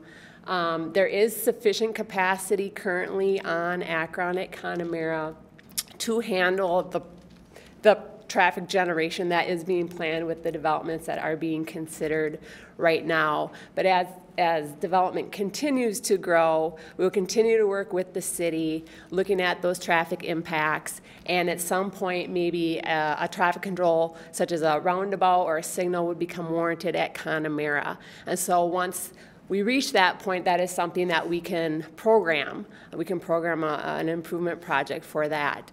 And so as these developments come to fruition and are built and we have destinations for both vehicles and pedestrians and bicycles, looking at the needs on the system as well as what type of pedestrian crossings may be needed. Those are things that will work with the city as well as the developers, looking at that in the traffic study. So we're working in concert. This is on our radar. As we know, there's a lot of development happening in the city, and we'll work to monitor it and to make plans when improvements are warranted. If you could speak just a little bit from the pedestrian side, you mentioned that you're monitoring the development, and so does that mean that as the development goes in, you're looking actively at the pedestrian crossings, or are you waiting? Do we wait until we have more movement and we've got more people going that you look at it? Like, I'm just trying to guess, like when Lifetime gets built or when we have the commercial and the apartments go in, do we have to wait for those pedestrian crossings for a while, or is that something that you're able to put in sometime shortly after the development is built? Yeah, I mean, those types of improvements have a short time frame as far as design to implementation. So when they are warranted, that is something that we can work with the city on and move relatively quickly on. So once the demand is there and we determine what the appropriate treatment might be and where it might be located, that is something we could definitely work on. Is the demand based on population, and when the population gets built, when the apartments get built in this case? Yep, I mean, it's looking at the capacity. destination, it's looking at the traffic on Akron, how difficult it is to cross. Really, it's about destinations and where people want to go and walk to and bike to, and what safety improvements might be needed. Okay, thank you. Is there any questions from the commission for Aaron around traffic? It's always a topic. It's always a hot topic at our meetings. Thank you. Their projects. Thank you.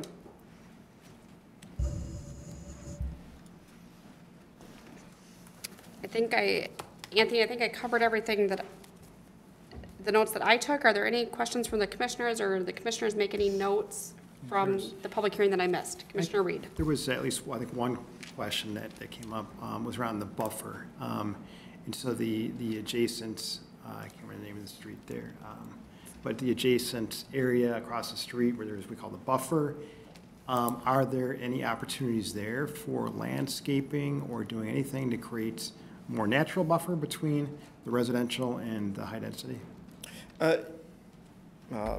Commissioner Reed, are you talking about on the west side of Abbey Field, on the yes, side closer to the Abbey Field, homes? thank you, yes.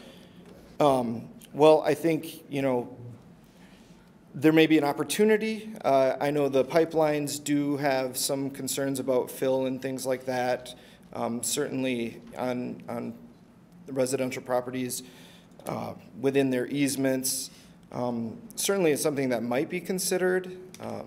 I know it's kind of hit or miss whether the residents actually want it, and if the pipeline would allow it. It's not something that we necessarily could require as a condition of approval, as it's not owned by the applicant. But boulevard trees and things like that are required for all high-density residential developments. The west side of Abbey Field does have boulevard trees currently. I think, there's other parts similar to what you see along 42 as buffering there, but typically those buffers are for traffic noise, things like that, versus a residential use. Can you put the landscape plan up, maybe just, I'm thinking to see the buffer that is there would be helpful. So this specific area is the pipeline easement. So there isn't an ability to plant trees over that.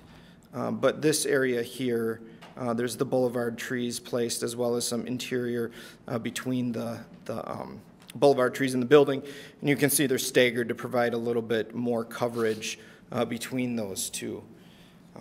So that's what the landscape plan shows there. And as I noted earlier, the additional trees placed around the pool area as well. So it looks like there's an easement on the west side of Abbey Field, though, too, that would limit any additional trees by the residents who live there? Right, right. Okay. It kind of shifts from the northeast and then crosses the road and then goes to the other side of Abbey Field. But we do have it does appear that there's a fair amount of buffering and landscaping that the developer is going to do against the building, with the exception of that one area where the pipeline easement goes. Correct, Madam Chair. And the scale of the parking on the site really pushes those trees to the edges, which kind of helps add that visual screening and buffering. You know, when we look at this landscape plan, Anthony, I mean, on this view, it looks like it almost screens it completely.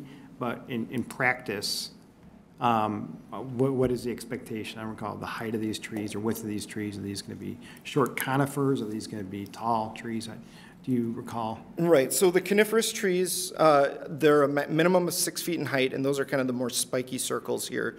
The deciduous trees along the boulevards, those have the minimum planting size of 2.5 inches for their caliper inches for their base. That's the city code requirement for landscape planning. In discussions with other landscape architects, planting a larger tree doesn't necessarily mean you get a bigger tree faster. It just, the smaller trees catch up to a bigger tree that's planted. And so, you know, we really are just reviewing it against the code requirements for trees planted. But the minimums are 6 feet for coniferous trees and 2.5 caliper inches for deciduous trees. And you might have said this and I missed it, but 2.5 inches equates to roughly, I mean, I think if you go out to our newer developments, it's any of the new trees that you see in a brand new house. You know, so they're going to be 6 to 8 feet as well. Yeah, I guess. I mean, that's what I'm saying, like roughly something in that neighborhood. Madam Chair, maybe I can just add on to that too, and that's a question that often comes up as well. Why can't we plant much larger trees to help screen immediately? And in discussions with, again, landscape architects, you know, the viability of the tree surviving that type of a transplant when it's already that mature is very low. So that's why the city code is set at that 2.5 caliper inches where it is. I've seen other cities where those caliper inches are actually smaller. So it feels like the way the code is written here is to maximize the viability of those trees surviving, being planted there, while also trying to get the largest type of tree at the time of development. Okay. Thank you. Are there any other questions from the commission at this time?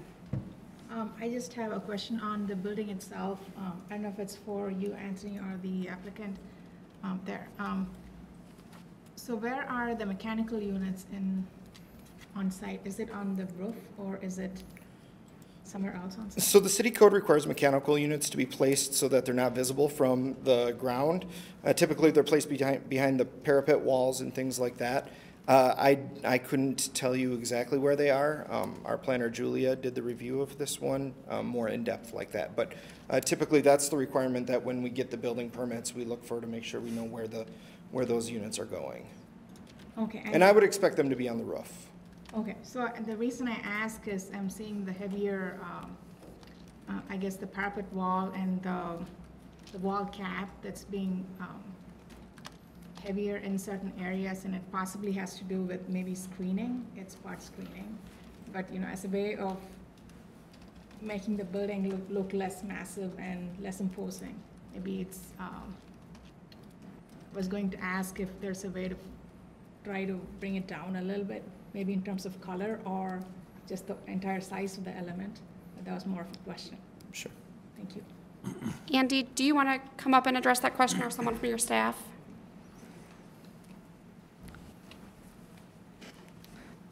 I think we've got a question on the mechanical units, and then as well as some of the components of the building that are deeper, that are more massed, if there's ability to. Sure. Apologies, we didn't hear the question too well, Yeah, so you might need to clarify. Petromaggots, Cost Wilson Architects, 1301 American Boulevard, Bloomington. Thank you.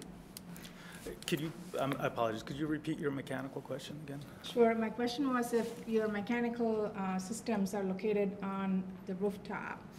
So for the corridor air, yes, it is. And then for the individual units, they're actually magic packs, and they're turned on the side of the bays. And then the grills are color matched to the materials.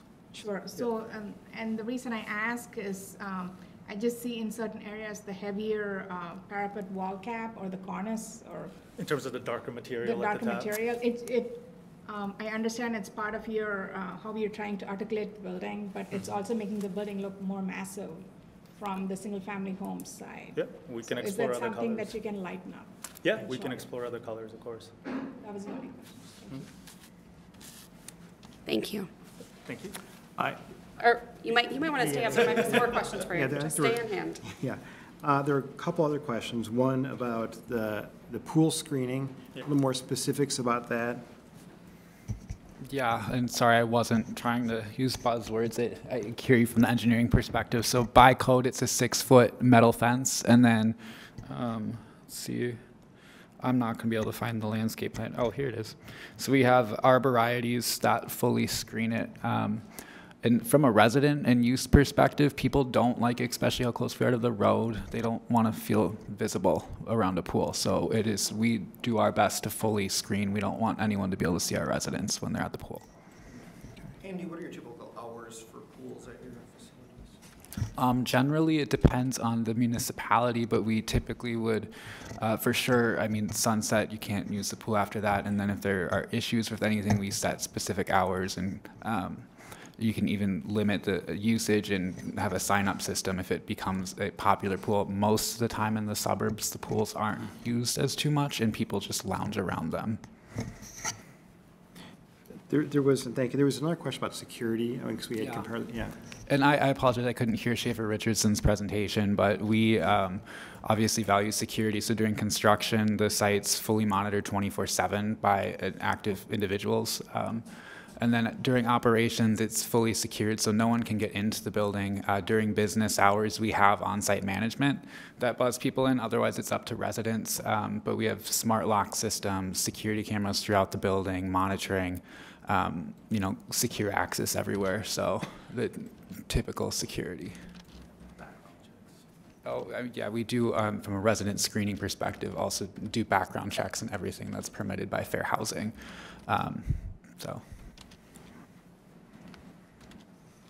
Are there other questions for the applicant from commissioners at this time? Okay. Thank you. Are there any other questions from the commission for staff? I guess I do. One of I think we've covered most of my concerns, but, and I'll just be upfront and say, I mean, I haven't been concerned as much about the high density. I think that was part of the vision. But, the way the building is designed is still, it doesn't seem to fit into the vision we had. And I understand the vision is not a specification, so we can't expect it, a developer to necessarily match what we envisioned. But I guess a couple of the curious questions here. When I asked the question of the developer about other layouts, the impression I got was that there really wasn't anything else we could do here, like having two buildings like we have in the vision, or other opportunities to break this up a little bit and make it fit better as a transition, vision met, and kind of being a more welcoming kind of a layout. You have any thoughts on that, Anthony? I can't really speak to like the decision-making process on what makes a feasible project, and if they could have had two buildings versus one. Conventional wisdom is that one building is a little bit more efficient from an energy standpoint and construction standpoint.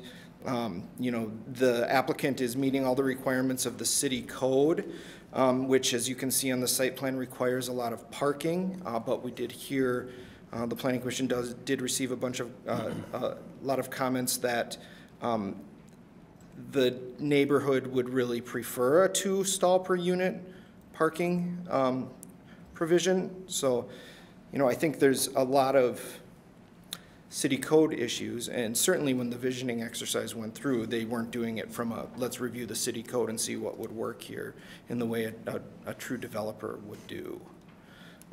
So I can't really speak to their decision-making process, but I do know that some of the initial conversations were to provide that stepped down side, so it is a little lower in height on the side that's closest to the residential area when we initially saw kind of the layout being proposed. I echo your thoughts on I liked the design where we had the 2 buildings, but I think as I look at this, I feel like with the parking, if we did 2 buildings, you know, that in some ways that could push the parking more towards a more visible. I like that the parking is more on the interior, closer to what's going to be future commercial. And when you're driving down Connemara and you're driving up Abbeyfield, that parking is a little bit more screened.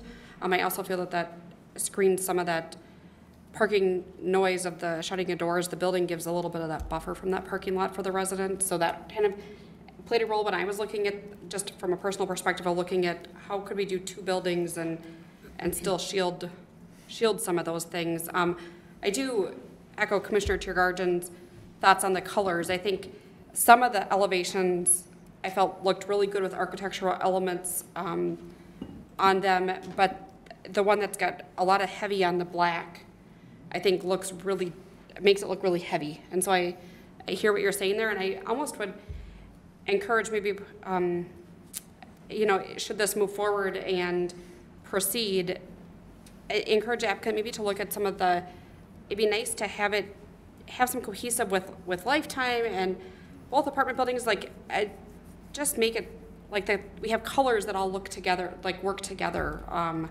And so maybe there's something that we can do there to bring it all together to look, we can start developing an area that looks like it was all developed together almost. And then maybe we can look to bring the color elements here into the commercial that, as Lidar works with future commercial tenants, kind of have similar look and feel as well.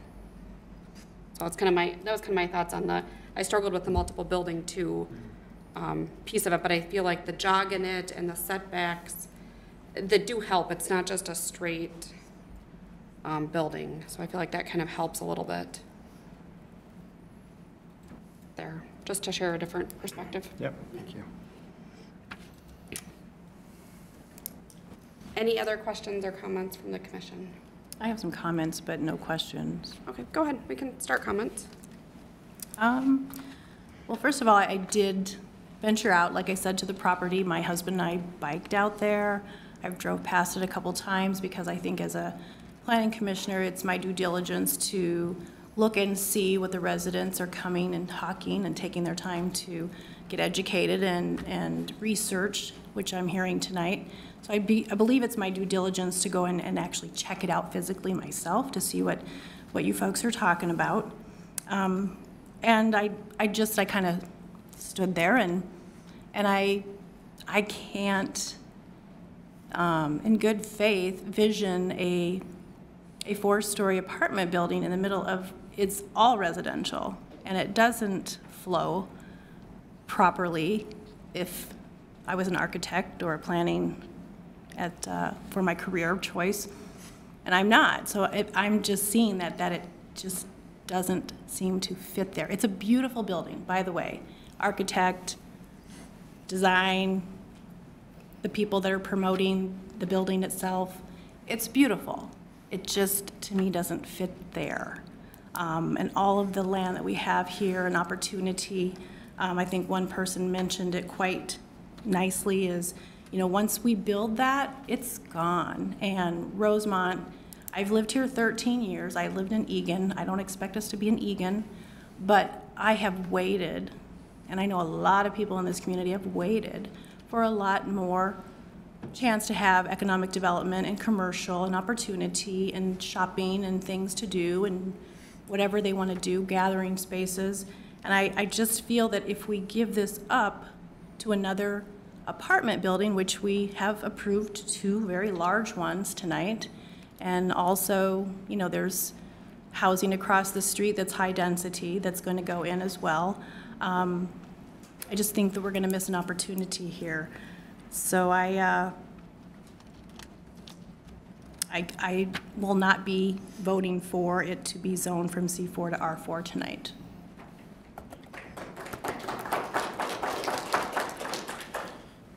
Are there other comments? Yeah, Mr. Paul. Madam Chair, I think the input we've received from staff tonight has really highlighted the need for the additional residential, given the constraints, Flint Hills resources, DCTC, contamination, Dakota aggregate being mined till, what, 2040, on the need for additional residential in order to support that commercial that we want so badly to come to this area. And that, together with the fact that it's been re-guided for high density and that they're meeting the city's zoning requirements, and, you know, leads me to vote in favor of rezoning. Thank you. Any other comments? Yes, my comment is that growth is rarely linear. It's never a straight path, and, you know, in understanding and listening to what Nick had to say and what Logan had to say about how we manage growth as a city, it gives me confidence that as we continue to grow, as we continue to get more dense, there are ways in which, as issues come up, that we have the capability to resolve it, to address it for the residents, to make it a better place. So with that said, I understand that this the building is long and linear because it's a factor of where the easement is and the shape of that property that's being developed. So it's a little bit of both, and also trying to make sense of the economics of the development. So I understand that with that in mind, the applicant has also reduced the height of the building, stepped it down in the ends. So they've tried to work with us, and they're also looking for ways to change some of the elements, architectural elements, to have it blend better with the surroundings. So with that said, I'm in favor of this development. Thank you. Commissioner Chergarjan. Just say that I appreciate the work of the developer to take in the input from the last meeting to make changes, and appreciate all the context that's provided by staff tonight and the information that's been shared. I feel like there's a lot of development, residential development happening around this property with the Schafer Richardson development that we approved tonight, and the Amber Fields development that's going in south of 42. I feel like that is a lot of residents that are moving into that area with no commercial at all planned other than the Lifetime Fitness. So for that reason, I'm not in favor of changing the zoning tonight. Thank you, Commissioner Fair. I will echo some of the comments that have been made. I do appreciate the developers' updates that they went back and updated the plan, and adding a pickleball court for the residents that live there, making updates to the landscaping and the adjustments on the height. Also their willingness to look at the architectural elements here. I do feel similar to Commissioner Chergarjan that growth is not linear. I think you said it very well, very eloquently. Growth is not linear. I believe that the city is poised to support the residents as we grow and work with the county and the school district and such in doing that.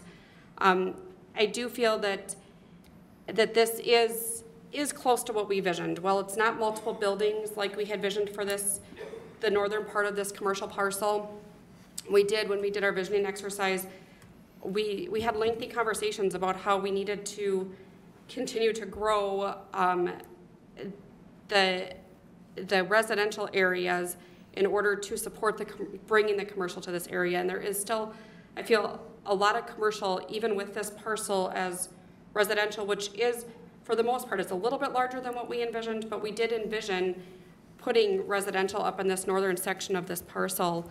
I feel like we still do have a lot of commercial just south of the parcel. We've got some commercial south of 42. We have commercial east of here, east of Akron with the Lifetime area. And then we also have commercial just a little bit further west at 145th and 42. And then there's some commercial still a little bit further west at 3 and 42. So I feel like in this strip and zone, we still do have a lot of commercial to provide the residents with commercial amenities on the other side of Highway 3. And I feel like as we continue to add some of the residential multifamily housing, it's going to help further spur that development. So I do feel that this plan is aligned with, for the most part, with our vision, and the zoning request does align with our comp plan, which has been approved to have this zoned as multifamily residential. So with that, I will be voting in favor of this evening. Yeah, I think I already said I'm in favor of the high density, but just to kind of close out and add, and echoing the comments we've heard here. I mean, I live just a little bit further west on Connemara, closer to Meadows Park, and so I share some of the same concerns about some of the traffic in Connemara and so on. But I think I feel comfortable with the way the city has done their analysis, answering questions about the infrastructure. And Logan, I appreciate, I think, the perspective on, from the Port Authority and some of the growth, that really does seem to have a lot of logic behind it and why we're doing this. So I am in favor as well. Thank you. So this evening, we do have a couple motions before us. Madam Chair? Yes. I'd like to make the first motion to recommend City Council approve a zoning map amendment to rezone the site from C4 PUD, Community Commercial Plan Unit Development, to R4, high-density residential, subject to the Metropolitan Council approval of the comprehensive land use plan, change of the site from community commercial to high-density residential. Second. It has been moved by Commissioner Powell and seconded by Commissioner Reed. Jesse, I'm going to ask you to take roll. Yep. Vote by roll. Powell? Aye. Rivera? Nay. Kenninger? Aye. Reed? Aye. Hebert? Nay. Tigarajan? Aye. Motion carries 4-2. All right. Counting lesson for me. I'll make a motion to recommend City Council approve the preliminary and final plats for the Rowers Apartment Project, subject to conditions A through G. Second. And before we move forward with that one, I just want to ask Anthony, both Commissioner Tiergarten and I echoed some interest in having them look at the colors and the architectural elements. Do we need to add that as a condition? So those sorts of things aren't required by the code, and so it's not recommended to add conditions that go above and beyond the code, but certainly those recommendations will be brought forward to the City Council. The City Council members do watch all of the meetings, the Planning Commission meetings, and get a copy of the minutes and a summary. Okay, and it's something that you can pass on to Julie and maybe work with the applicant on? Absolutely. For City Council meeting. Oh, thank you. I apologize. I just wanted to confirm that before we move forward. Procedural question. If we Yes. voted nay to the first motion, do we vote for motions 2 and 3? You will need to vote. Yes. Yes, you should vote. I don't know. I would lend to our attorney, if they voted no on the first one, voting yes on the second one kind of seems contradictory. Actually, I would say the reverse. Now that the motion has passed, you should vote with that in mind. Would you approve the plat in light of the fact that the consider it to have been done? It's now been rezoned. What do you think of the plat? Thank you. With that, we have a motion in front of us that I believe was made by Commissioner Reed and seconded by Commissioner Powell. Do I have that right? Yes. Yes, okay. Jesse, will you take roll again? Yes. Rivera? Nay. Kenninger? Aye. Reed? Aye. Aber? Aye. Tigger Gardner? Aye. Powell? Aye. Rivera. I'm sorry, I already said Rivera. Did that already? I'm going to vote twice. We don't get to vote twice. Motion passes 5-1.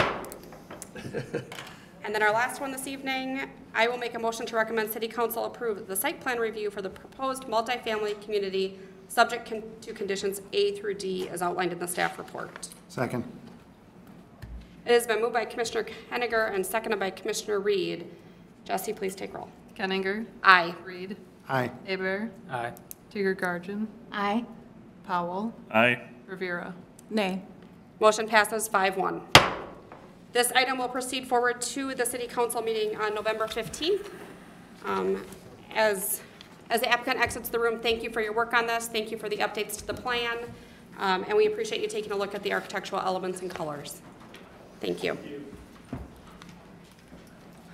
We'll give just a minute before we proceed with the next item on our agenda this evening for those that are clearing out to do so. Madam Chair, what is the next item? The next, the next item is Hawkins. Okay. It's as if you have a lot going on, Anthony. The next item on our public hearing agenda this evening is a request by Hawkins Inc. for approval of a site plan review related to the construction of 2 additions onto the existing manufacturing and warehouse building on site. And Anthony, the floor is yours. Okay, thank you, Madam Chair.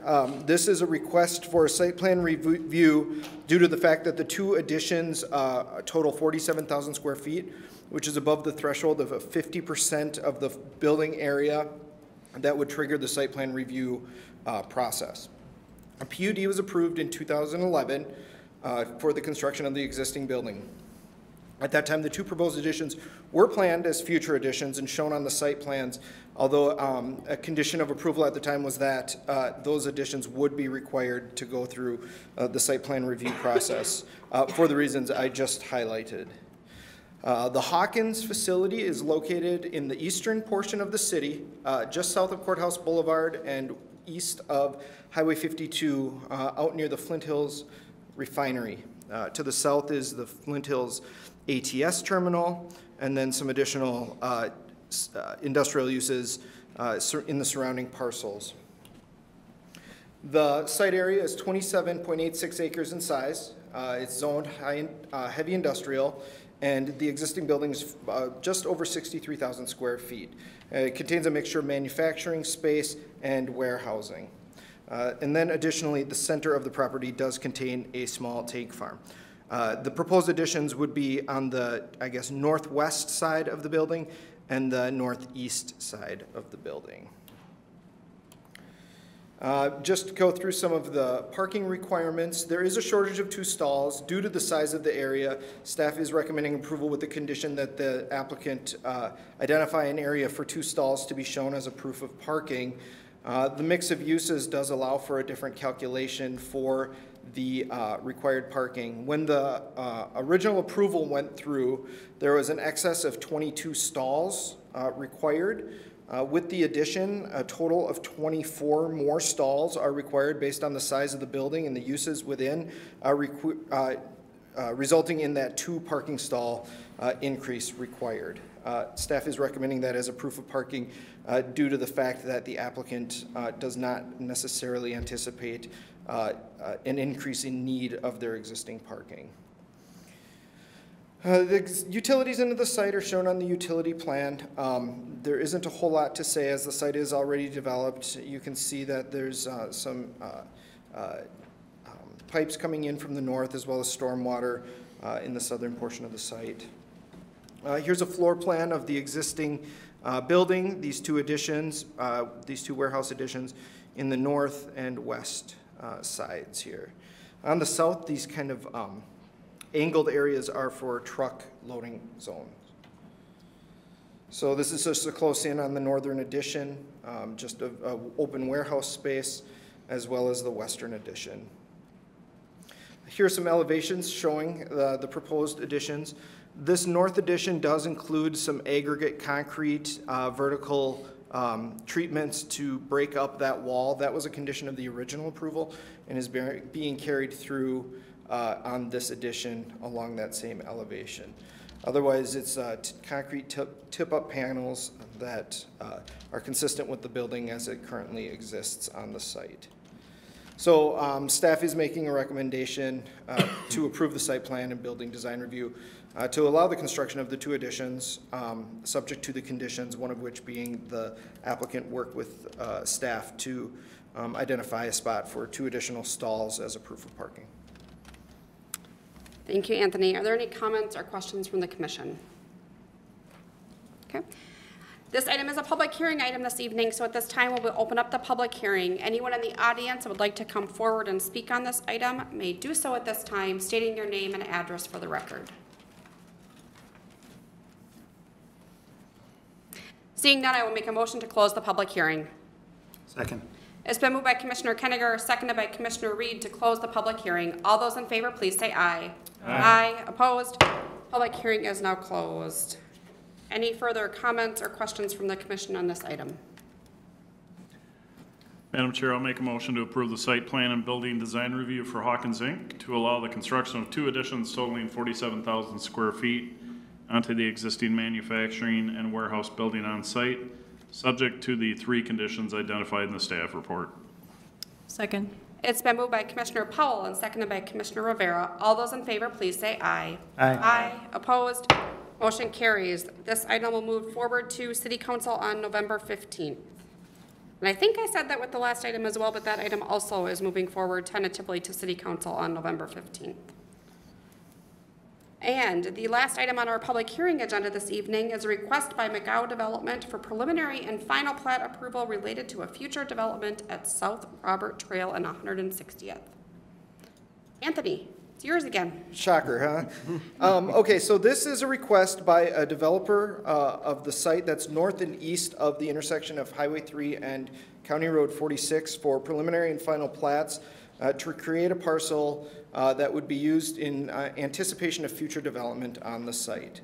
The applicant does plan to construct an office warehouse building, either multi-tenant or single-tenant. The proposed plat does meet the dimensional standards for parcels in the Business Park zoning district. This is located, as I said, north and east of 160th and South Robert Trail.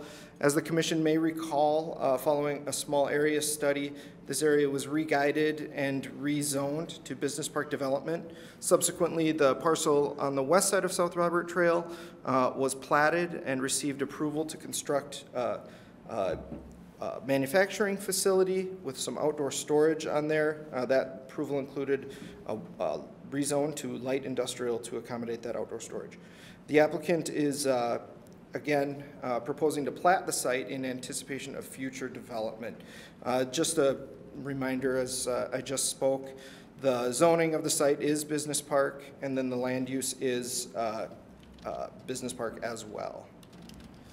The proposed plat is shown here. On the right is Highway or County Road 46, and then South Robert Trail is on the west of the site on the bottom of the screen. On the north, you can see the ghost of the platted extension of Boulder Trail that will be connecting with Highway 3. Access onto the site when it develops will be across an outlot that was reserved from that development of the Home Depot site and will be ultimately allowed for private driveways. So the recommendation is simply to recommend the City Council approve the preliminary and final plats of the Rosemount Industrial Edition, subject to conditions 1 and 5 in the staff report. I can take any questions the commission may have at this time. Are there any questions from commission? Anthony, did you say access would be off of?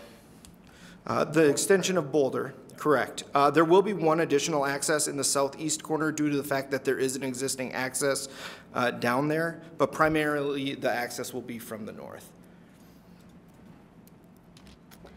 Any other questions or comments from the commission? Okay. This item is a public hearing item this evening, so at this time we will open up the public hearing. Anyone in the audience who would like to speak on this item may do so at this time, coming to the podium, stating your name and address for the record.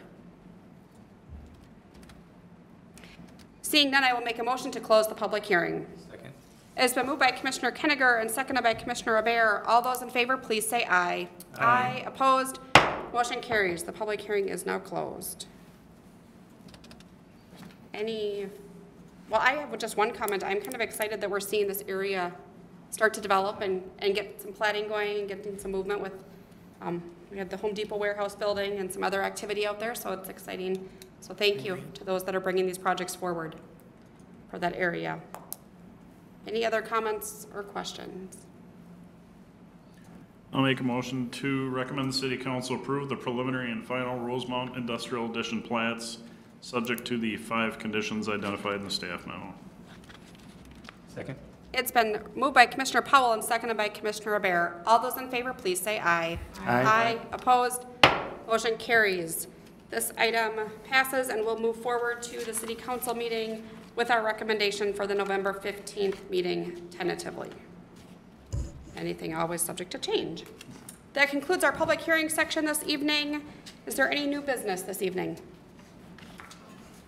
No new business, Madam Chair, other than just a couple of comments from staff when you're ready. Okay, go ahead. Again, thank you to the Planning Commission. I mean, there's a lot of detail, a lot of very intense information in front of you this evening. And I know, Madam Chair, you addressed it just in your comment now, but to certainly highlight the 2 large industrial and manufacturing expansions happening as a part of this agenda. I was at an event with the mayor this morning, and he made sure to highlight that, along with many others that are occurring across the community. These are projects that bring both jobs, tax base, as well as other benefits to the community. Kind of gets buried on the agenda tonight, but these are very big projects, significant projects we should certainly be proud of to see come forward. Thank you. I will just take this moment also to thank the city staff that was here tonight. If you can also pass along our thanks to the representative from Dakota County that came, Dan from Park and Rec who was here as well, and also our city attorney. We thank you for being here this evening and for addressing public concerns and the questions that we had from the last meeting. So thank you for all the time and work that went into that, and also from the planning perspective, Adam, Anthony, and pass it on to Julie as well. Thank you for your time with those items that we continued from the last meeting, and I know that was a lot of work to pull that all together. We appreciate the additional detail and information. I will also just do a reminder, our next meeting is November 22nd. Falls in line with the 4th Tuesday and the Tuesday before Thanksgiving. The December meeting, just a reminder, that is December 19th. It is not a normal Tuesday meeting due to the holidays. And then I believe our first January meeting will be January 23rd, which would follow our normal 4th Tuesday schedule. And Adam, maybe we can work on a calendar for the next November meeting to Yep, so then have that on the agenda? Yep, so that gets on everybody's schedule, so it would be January 24th would be the 4th Tuesday of January in 2023. I don't want to think too far ahead yet, but no, we'll certainly be able to provide a calendar at your next meeting about what. Thank you. You said December 19th. December 19th. I have that right? I believe so from our previous discussion. I don't have that in front of me. That's the date I gave last month, so I'm pretty sure because it's a Monday. Yep, so it would be December 19th. And we'll certainly send out that information to the planning commissioners based on the previous scheduling decisions. Awesome. Thank you for catching my incorrect 2023 date. Let's not move a whole year ahead. Too fast. Okay, with that, I will adjourn the planning commission meeting for this evening. Meeting adjourned.